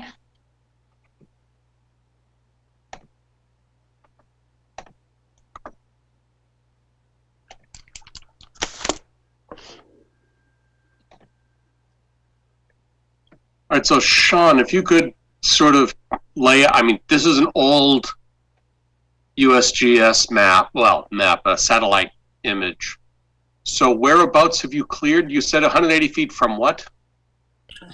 There's a telephone pole that is the corner of the property. It's my neighbor's property. The people behind us and myself all meet at one point. This one right here? We can't see it on this side. At least I can. Oh, did I stop sharing? Yeah, it's not screen sharing. Of course. I apologize. Let me go back to this so that I can take this, bring it here, which will let me do this. And that explains why you had no idea what I was talking about. Why, look, it's a picture of a map with stuff. So from that corner where the open space, my neighbor's property, my property, and then the driveway behind us all meet, from that corner to where it starts to slope back towards the driveway, that's about 170, 180 feet, right about there. And that's about where I stopped clearing. Hold on. So we were along this edge here. Ugh, why aren't you showing what I want to see? See, good. 107 feet. So it's 180 feet from here along this axis? Yep.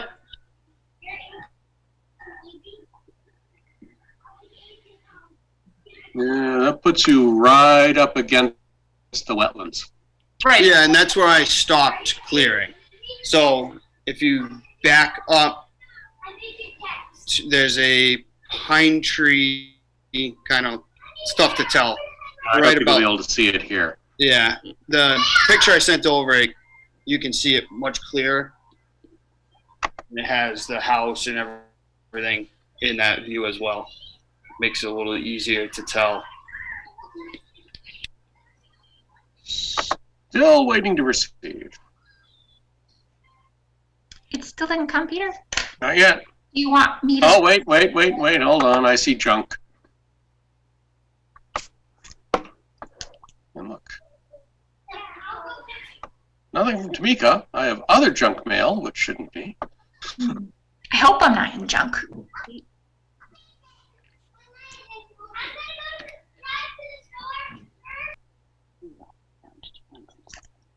Here, let me resend it one more time and see. Now I'm having a different problem. Hold on. This might be it. Oh no, that was definitely not that one. Nope. So Okay. no, I definitely don't have it yet. I'm gonna send it again right now. Let's see.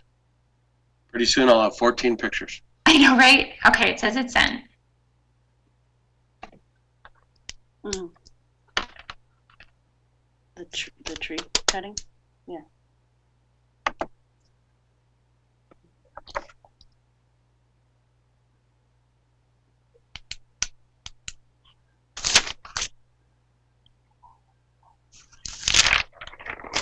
Peter, can I make a quick comment in the meantime? Absolutely. So I guess, Sean, just for your reference, even if you may have stopped at the wetland edge, any changes, including clearing 100 feet from the wetland edge, would have need to be approved by the commission if it wasn't part of like the original approval for the house. So because this is kind of an addition to, it's probably something that should have been permitted prior. When I spoke to some of the Blair guys that were coming and going around the property, they said that it was acceptable to clear and maintain that area as long as you don't go within the wetland delineation. No, they did not speak the real truth to you. Right. Anything that happens within 100 feet of the wetlands is Concom jurisdiction. Okay. But everything that's been cleared is now dumped in the middle of that wetland. It's piled up well before that mark of the wetlands. It's within 180 feet. I'm going to disagree. I think that what you've put in there is in the middle of that wetlands because it's right near that pipe that runs underneath the driveway. It's affecting the flow of water. It's not affecting the flow. It's well out of the water. I can attest to that. With the heavy rains and the amount of rains we had, there may be some swelling outside of that into that 180 feet, but it's within the marking of the 180 feet. Affecting the flow in that area is all the rocks and debris that is in the pipe that goes underneath the Woodside Road that has been there since I moved in, that I'm assuming is there from the building. That pipe is full of rocks and allows very, very little water to come out the other side unless there's significant amount of rain. I don't know if that's code and that's how they're supposed to be built to reduce the velocity coming out the other side. That I cannot attest to, I guess. Well, I mean, our concern with anything that changes on your side changes the water flow on our side. It backs it up because you're changing the elevation of what that wetland. And that pipe is about 3 inches from the top of the water and flows on a regular basis, nonstop, and nothing is impeded onto that side.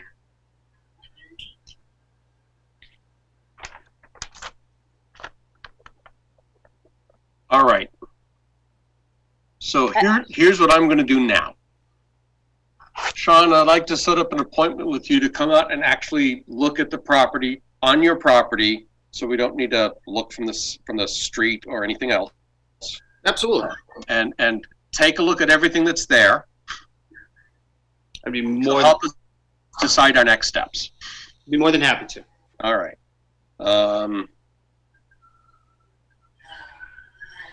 Trying to think. My schedule over the next couple of days is a little rough, but Friday is going to turn out to be a pretty good day. Are you available Friday? I can be. Okay. Do I have your email?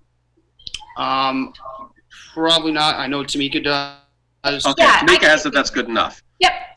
So, I will. When I'm with my work calendar tomorrow, I'll have Tamika act as a go-between. No, Tamika, send me Sean's email. Okay. And Sean and I will directly figure out a time to get together. You got it. And then we'll plan to discuss this, what I see, what advice I have at the next Concom meeting. Peter, can I request that someone come up my driveway and meet with us to discuss this as well? I can try and meet you the same day. Sure. All right, I will. I know I have your email because you've contacted us through the contact form. Yep. So yep. I will make the same arrangement with you that I did with Sean, which is I'll figure out my work calendar so that we can arrange a time to get together. Okay. That would be great. I appreciate that. All righty. Peter, this is Jared. Just to throw it out there, would you want anybody else from the commission to join you out there? I'd be willing to join you if it works with my schedule too. I'm happy for anyone in the commission to be there at the same time I am. Okay. So yeah. I will when I get my schedules worked out, I will send the commission an email explaining when I'll be there. And the only thing I'm going to say is we can't have a quorum because we're not going to have a time to schedule it and get it posted. So there we go. Yeah. Peter, I just sent you an email with Sean's email address, so just let me know if you didn't get it. I don't know why the picture didn't come through. Yeah, I'm wondering what's going on because I haven't gotten anything, but I have to be on the network, otherwise I wouldn't be getting anything. All right. I just have one quick question about the 100 feet from the wetland zone. Yes. So if looking at this picture here, You can see my neighbor's house, obviously on lot 16 there. Yep.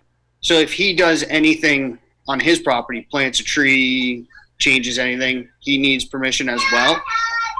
Well, let's put it this way. This is we'll just pretend for a minute that this is the actual end of the wetland. Yep. Oh, yes, that should be right. So if I click here, you can see that this is, that's 100 feet right there. So yes, the 100 feet does stretch onto his property. Okay. You sort of sweep an arc of 100 feet to tell you how far you go. So what I will tell you is that when your house was built, they the whichever company of Cleese it is that built Rice Lemon came before the commission and asked for permission to build it within the 100 feet. Okay. And with work, we could even find the original paperwork for everything they had to do and all the conditions that they agreed to. So, I mean, if I'm going to take a guess here that your house is about here, right? Yeah, pretty close. Yeah. My driveway runs parallel to that. I don't know if that picture ever came through, Tamika, over to Peter. It gives a aerial overview with the house, the driveway. Oh, okay. As it sits.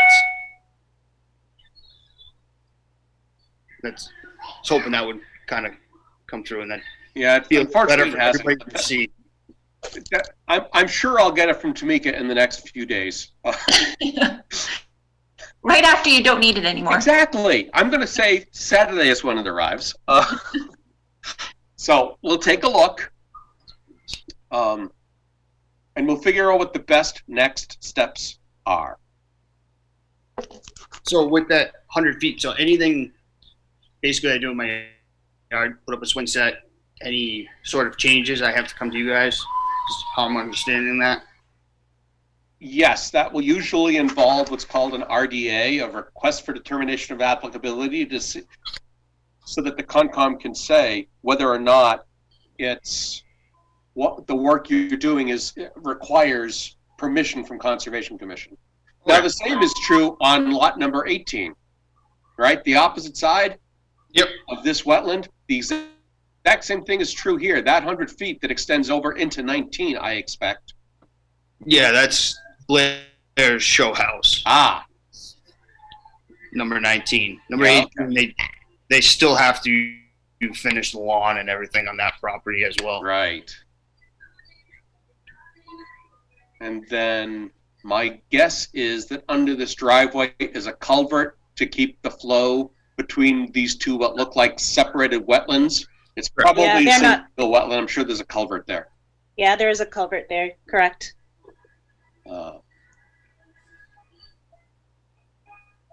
It shows up on the GIS property map. Okay.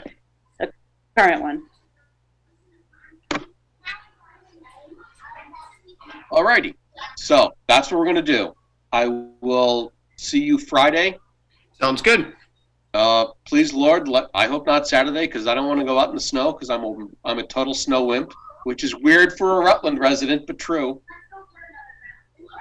But we'll arrange to get together I will arrange to get together with each of you, and I'll invite other commission members as soon as we know the date. Wonderful. All right. Thank you very much. Thank you very much.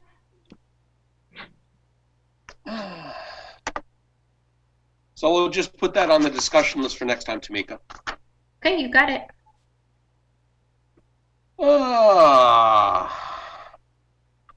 So, is there someone here to talk about trail data request from CMRPC?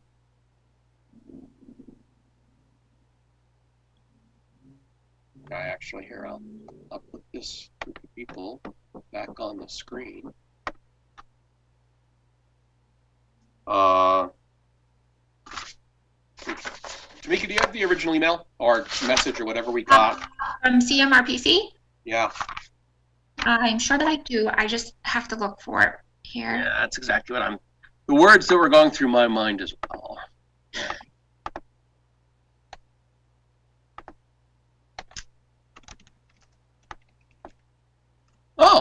Yes, I got your pictures. Okay. Not a moment too soon. All right, I was going to. Oh, that's right. Where the heck is? I know you sent it before we were supposed to have our last meeting. Why can't I find search? They moved it. Ugh. Before the 21st meeting.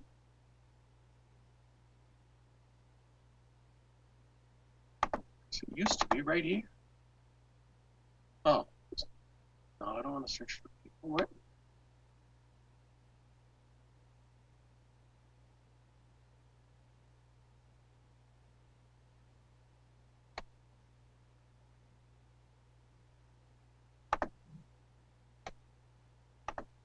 Suddenly Outlook is not useful to me anymore.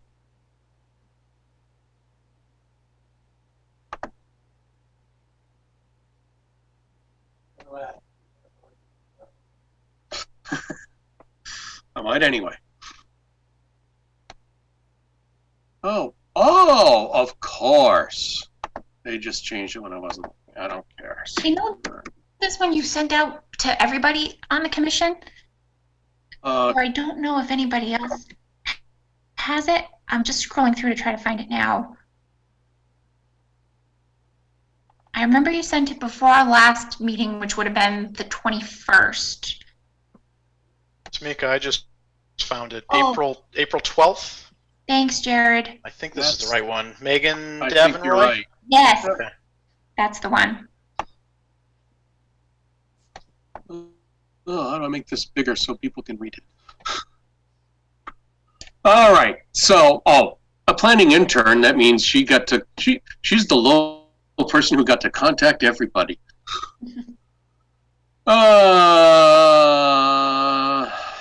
We received a trails grant. So what they're looking for is any data we have on trails. Does anybody have any information about trails in this town? I sure don't. Neither do I.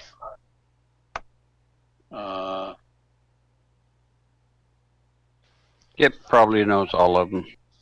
Who does what? Oh, Skip. I was going to send him to Dick Williams. Yeah, I would send him to Dick Williams too. That's the way to go.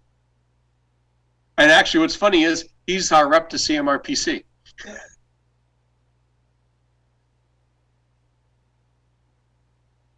Yeah, send him over to Dick Williams. Yeah, there may be a question here that we want to address. I'm getting super tired, so I'm not sure I want to keep going too much longer about whether there's anybody who's interested in helping them do any of this. Peter, this kind of connects with the next item on the agenda for the WPI working group, and I do know that Mason, who we had been speaking with, is in attendance right now, so I don't know if maybe he wants to chime in on what they're looking for. Sure. All right, hello. Yes, I'm Mason Ocasio. I'm here with a few other members of my team as well, Matthew Carnes, Stephen Pardo, and Mackenzie Warren. Aren't you glad you all got to sit through that exciting meeting about Britnal Estates? Well, it was a little interesting hearing some of those things. So I'll let you know what we're doing for Princeton. We're working with the Princeton Open Space Committee, and our goal is to provide a strategy guide for trail development for their future Trails Around Princeton project and any other future projects. So we were looking for some info regarding different trail connections, and we've heard that Rutland doesn't have specific trail committees in town, and we were trying to find a certain committee that we could speak to that on behalf of trails in Rutland. Well, which, judging by the last comments, no, we really not sure how much. The town really hasn't taken. How can I say this in a politically acceptable way? The town periodically gets people who are very interested in it, in trails and recreation in general, and then some work gets done, and then that person stops being interested, moves on, whatever, and people don't follow. Other people don't follow up.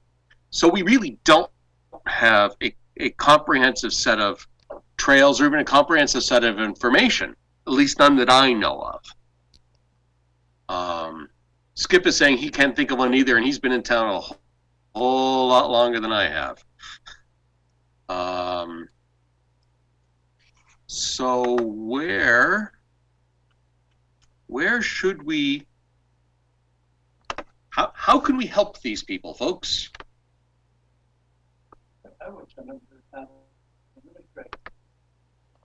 Would you say that most of the trails we have are state-owned, Peter?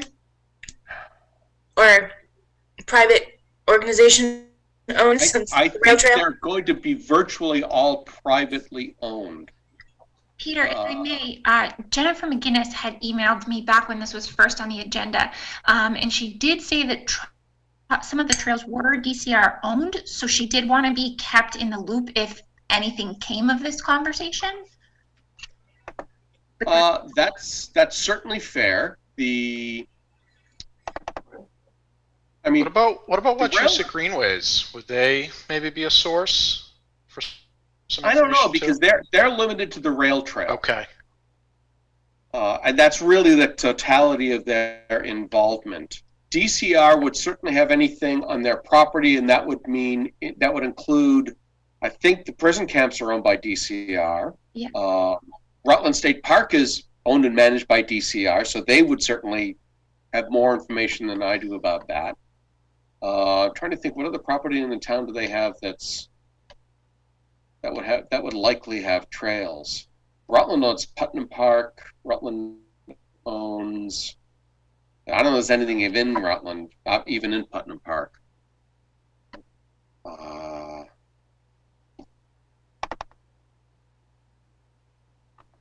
Whoa, computer. Oh, that's why TT went that away.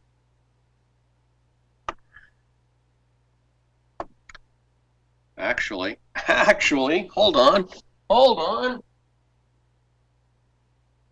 I might have a magic book of I gave away my magic book of information. Oh, I gave it to Melissa. That's right. The Open Space and Recreation Plan. You gave it to Jared. Thank you very much. Yeah, Peter, you gave it to me, and it's sitting right in front of me. Open it up, Jared. So if there's a page I should go to, let me know. I'm actually going to have to find my copy of it electronically, which isn't supposed to be that hard. It was also suggested that perhaps talking to the town administrator may give you a better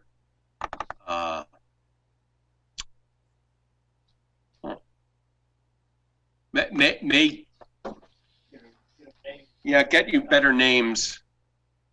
But here's our Open Space and Recreation Plan.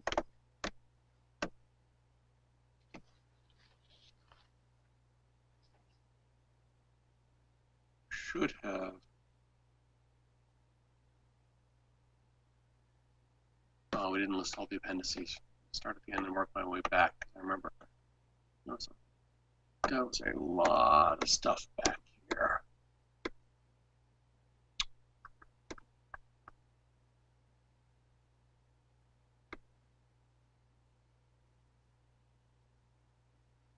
Oh, okay, here we go.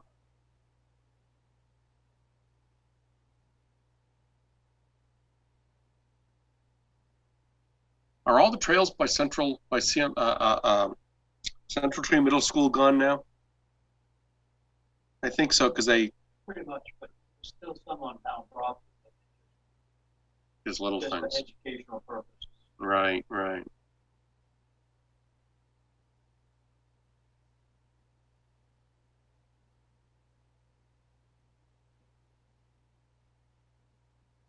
That's 61A. And that's going to be 61. Ugh, that did not help.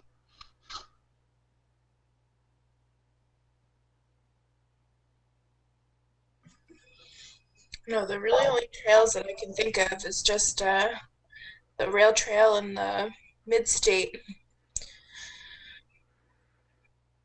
which would be Rutland State Park for the most part.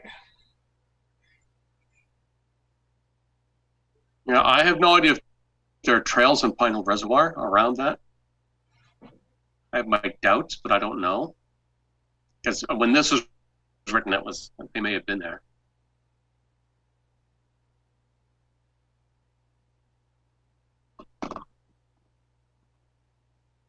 Huh. There are some lands where things could have been done, but I don't think anything's been done to promote trail development in any of these spaces.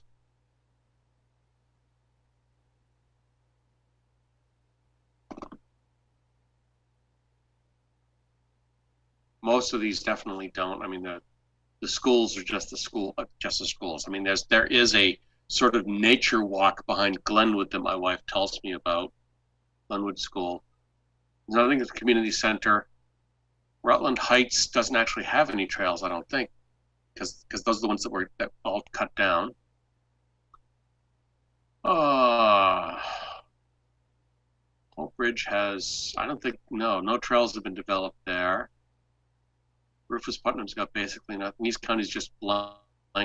Why is the highway garage here? I don't know. Why would we put the DPW garage on a list of special interest for conservation and recreation? Sure, that is where Marsh Field is, but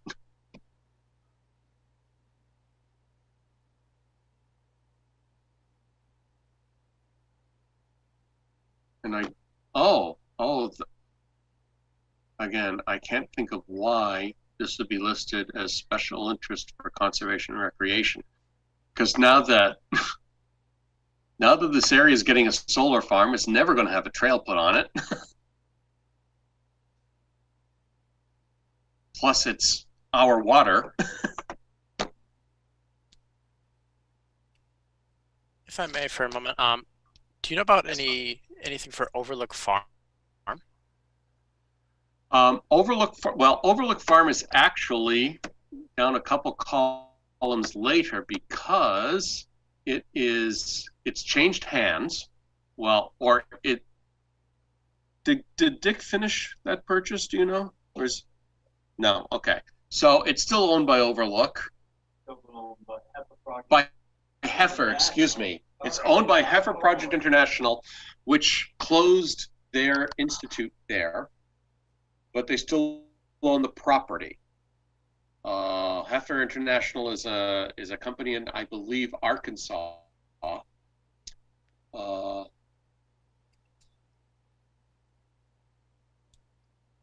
And I don't know if they developed any trails. They were more into farming, and so they developed what they needed to be reasonably self-sufficient with the sheep and the cows and whatever other livestock and bird stock they had.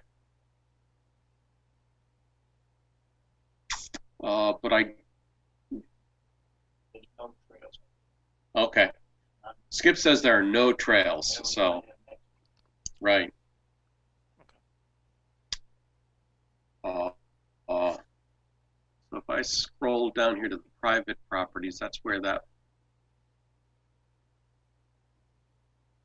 Right, so that's the space you were asking about right there. Okay.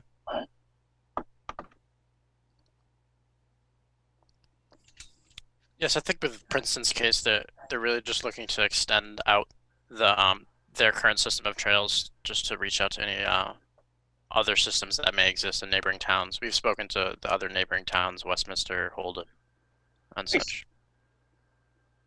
How much did they have? Westminster and Holden are not as structured, but we've spoken to Hubbardston and Sterling, and we found some areas where we could extend to. Nice. As well as Leominster. You mentioned Rutland Hikes. Is that a hiking group? Rutland Heights is actually a property in the center of our town that used to be the was that the TB? No, it was Veterans Hospital. It used to be a Veterans Hospital. It was actually a facility of buildings All the buildings are gone now, and it's a site that the town is actively trying to get people to build businesses in. I think I just misheard you then. Oh, that the Heights are trying to. So the Heights we're trying to develop as our business center. So we're trying to get companies to invest in building businesses there. Okay. Would you know if I know you were just looking through, would there be someone you could point us to that we would then, our project is just kind of ending soon, and so we would then point it for Princeton Open Space? Is there a certain person or group that might have some more info on some trails in Rutland? I would say if you're trying to connect to the ones in Princeton, you know, the ones that would do that would kind of be the ones already in existence, probably on the Mid-State Trail through DCR. Okay. Right, because they have whatever exists, really. Yeah. Okay. And I'm sorry to say that now that Jennifer's disappeared, well, we actually DCR contact I would use it to start with. Anyway, we did speak to. I reached out to her separately because I noticed her on the emailing list. Oh, okay. And Tamika had mentioned her, and we have an interview with Jamie Carr, who is the regional director, on Thursday to speak about certain things. That's one of the biggest things we found in Princeton is the interaction with DCR and also their sportsman clubs, which really restrict where they can go with their trail system. Interesting. So I'm going to reach out to a guy in town who has as much knowledge as anyone I can think of. I just want to see. I don't want to hand his email out without telling him first. So I will reach out to him. Tamika, we have their emails, right? Sorry, I was trying to unmute. Yes, we do. Okay, good. So I'll talk. I will give your contact info to this guy to reach out to you directly so that I don't have to be in the middle. Okay. I wish I could give you happier, more fulfilling news right away, but I'm sorry, we just don't have any. That's quite all right. It's in comparison to Princeton. Sometimes I feel like in our research we're expecting a little, not expecting more, but Princeton has 70 to 80 miles of trails, so it's just this massive amount trying to keep track of. So it's the opposite sides of the spectrum, I guess. Right. We might have a lot, but we don't own any of it.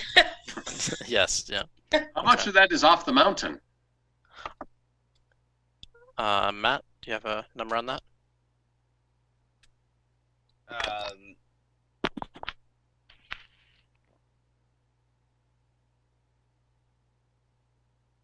Not off the top of my head. A lot of it is in Leominster State Forest, which is in the northern part of Princeton. Oh, yes, okay.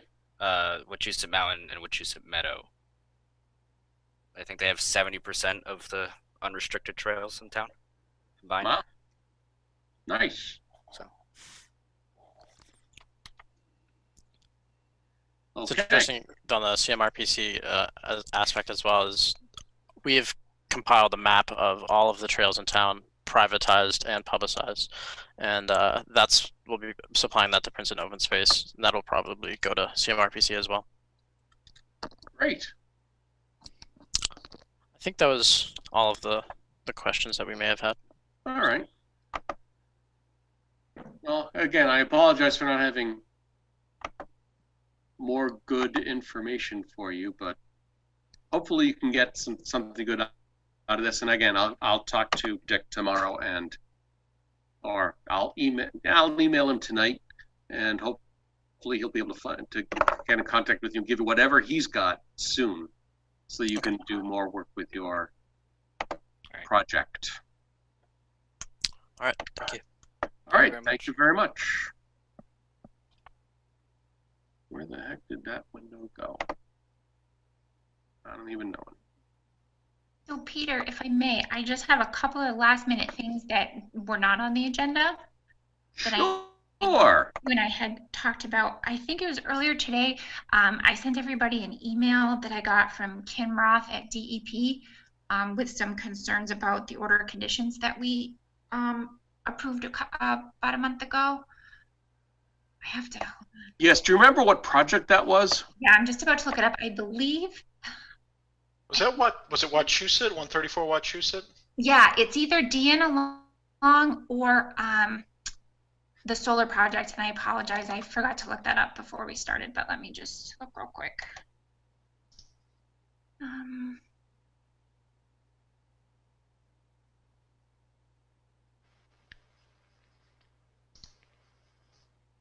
I thought we had gone over. Yeah, that was the one that was issued for Deanna Long, 134 Wachusett Street. Okay.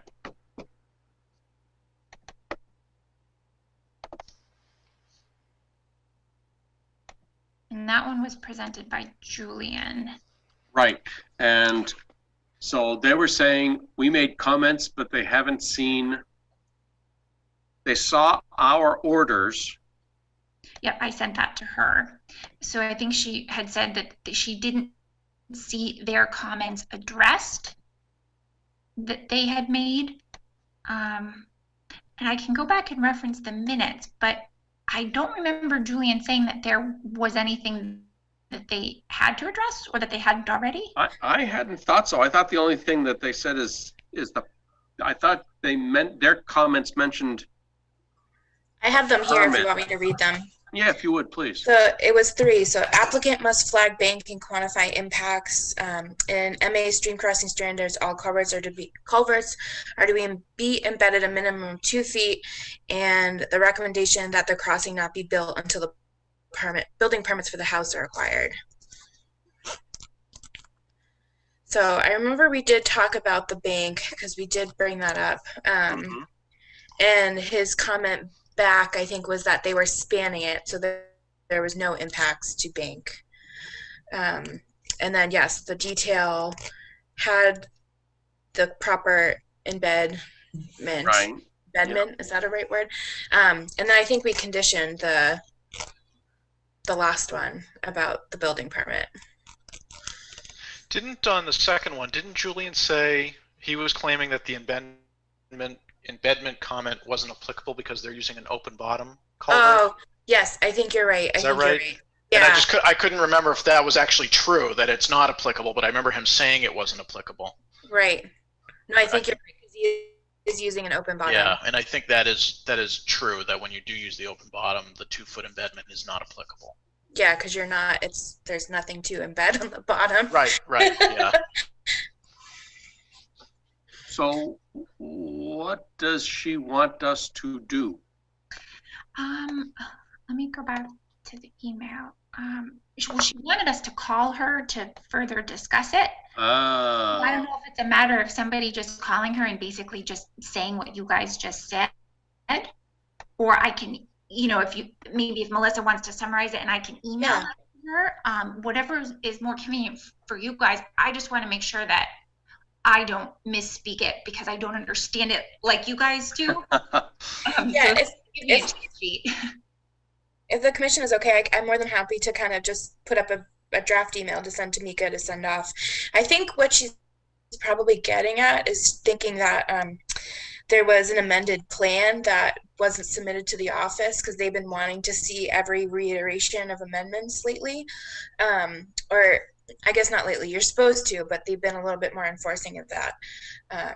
So that's probably Julian addressed it with us, but probably never sent a response back to them. Right. Is probably what it comes down to. So I can do a quick email tomorrow morning that to me I can send off. That would be great. Thanks, Melissa. And then the last thing I have is quick. We got a request today from James Calick, or his daughter on his behalf. They're looking to do an extension on 2 orders of conditions. Peter gave her the instructions on how to do that. She sent all the documentation over to me today. So my goal is to get her or him onto the agenda for our next meeting. But I wanted to see if you guys in the meantime wanted to schedule a site walk in the next 2 weeks that I can post so that, you know, you guys will be all set before the meeting. Is that okay? I don't know that we're going to have time to get another site walk in because this weekend looks bad. Okay. And next weekend we've got Britnal Estates. Okay.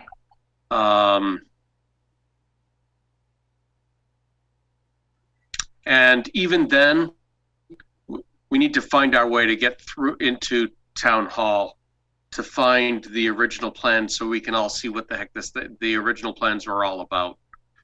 I saw that she sent the NOIs, but she didn't have the plans.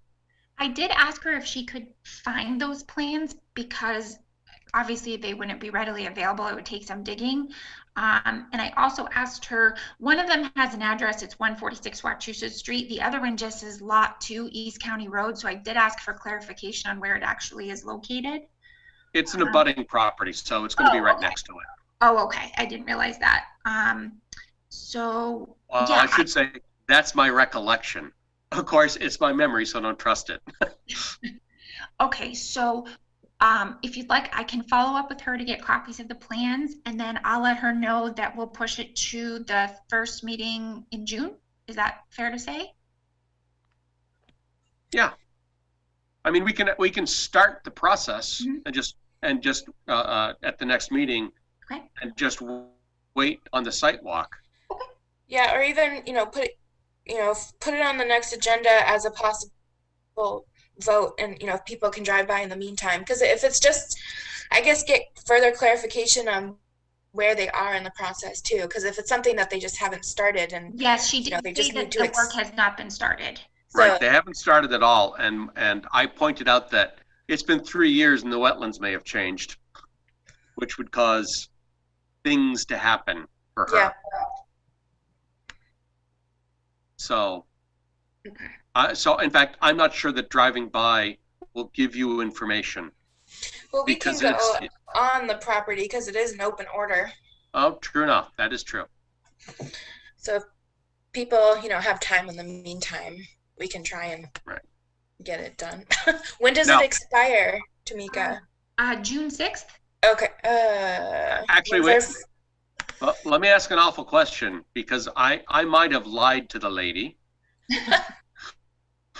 Because I said the date that matters is the date of the signatures. Is that right, or is it the date of filing with the registry? It's the date of signatures. Yeah, so as long as we approve it before the 6th. Yeah, and as long as the request is in 30 days before the expiration. Yeah, so literally 31 days before. Yep, the request is in today. Yeah. We got the WPA form. 7, I think. Yep. And so I told her we weren't going to be too strictly on the details because she's made a reasonable effort to get it extended. Yeah. And it may be just a good reminder to say, you might want to make sure your wetland flags are still out as we go past. Oh, yeah, that's a good thought. Yeah. I can let her know. That'll make it a lot easier. Okay. Is this what's this project? Is it a single-family house construction? I think it's two It's two properties that today abut. Okay. I believe each one is intended to have a single-family house on it. This is like right next door to that project we were just talking about, right? You said it's 146. It's across the street. Okay. And in fact, it's on the corner of Wachusett. Gotcha. Wachusett in East County Road? It's one of our 2 murder houses. Well, now I definitely want to do a site visit. That's right. Okay, then I'll put it on the agenda for next time. I'll reach back out to Judith and ask if she can get us a copy of the plans and to make sure that the wetland flags are still out, and then you guys can kind of, go by and take a look, as it works for you. And then she was very nice about it. She actually said she's a former conservation agent, so she's pretty versed in the process, and she seemed, very pleasant about it. Cool. All righty. I have one other thing. It was brought to me very recently by Mr. Cannon, and someone else, Skip, talked to me about it today, talked about 40 Prescott Street, that there are apparently a bunch of trees they've cut down in the wetlands. And they're not being very, they aren't obeying any of the rules that they're supposed to be obeying, I don't think. Or at least it sounds that way. I have not been out that way to look. I keep meaning to go down and, well, like so many other things I intend to do. All you have to do is drive down the road, and it's very apparent. It's all open now. All the trees are gone. Did they stump? Did you notice, Will? No, they didn't. They did the ones between the wetlands and the road, but it's not even probably 60 feet to the wetlands from the road. Yeah. And the place is surrounded by, well, almost surrounded by the wetlands on three sides. All right, so I'm just bringing this up to say we might have something going on we're going to have to address. They've got it Skip thinks they might be already done, now. and so it's a little we're a bit late to the party, but they still should have come to us correctly. So we'll talk about reaching out to them. I mean, would it be worth it in the meantime to send them a letter asking to come to our next meeting? Yes. Do we know who the owners are? I don't. I believe they've been in to see the board before, but it was on a different matter. I think it might have been when they were building them new homes over there across from Blueberry. Wayne and Mary Moody. That's who it lists as the owner on the GIS, on the assessor's maps. Huh.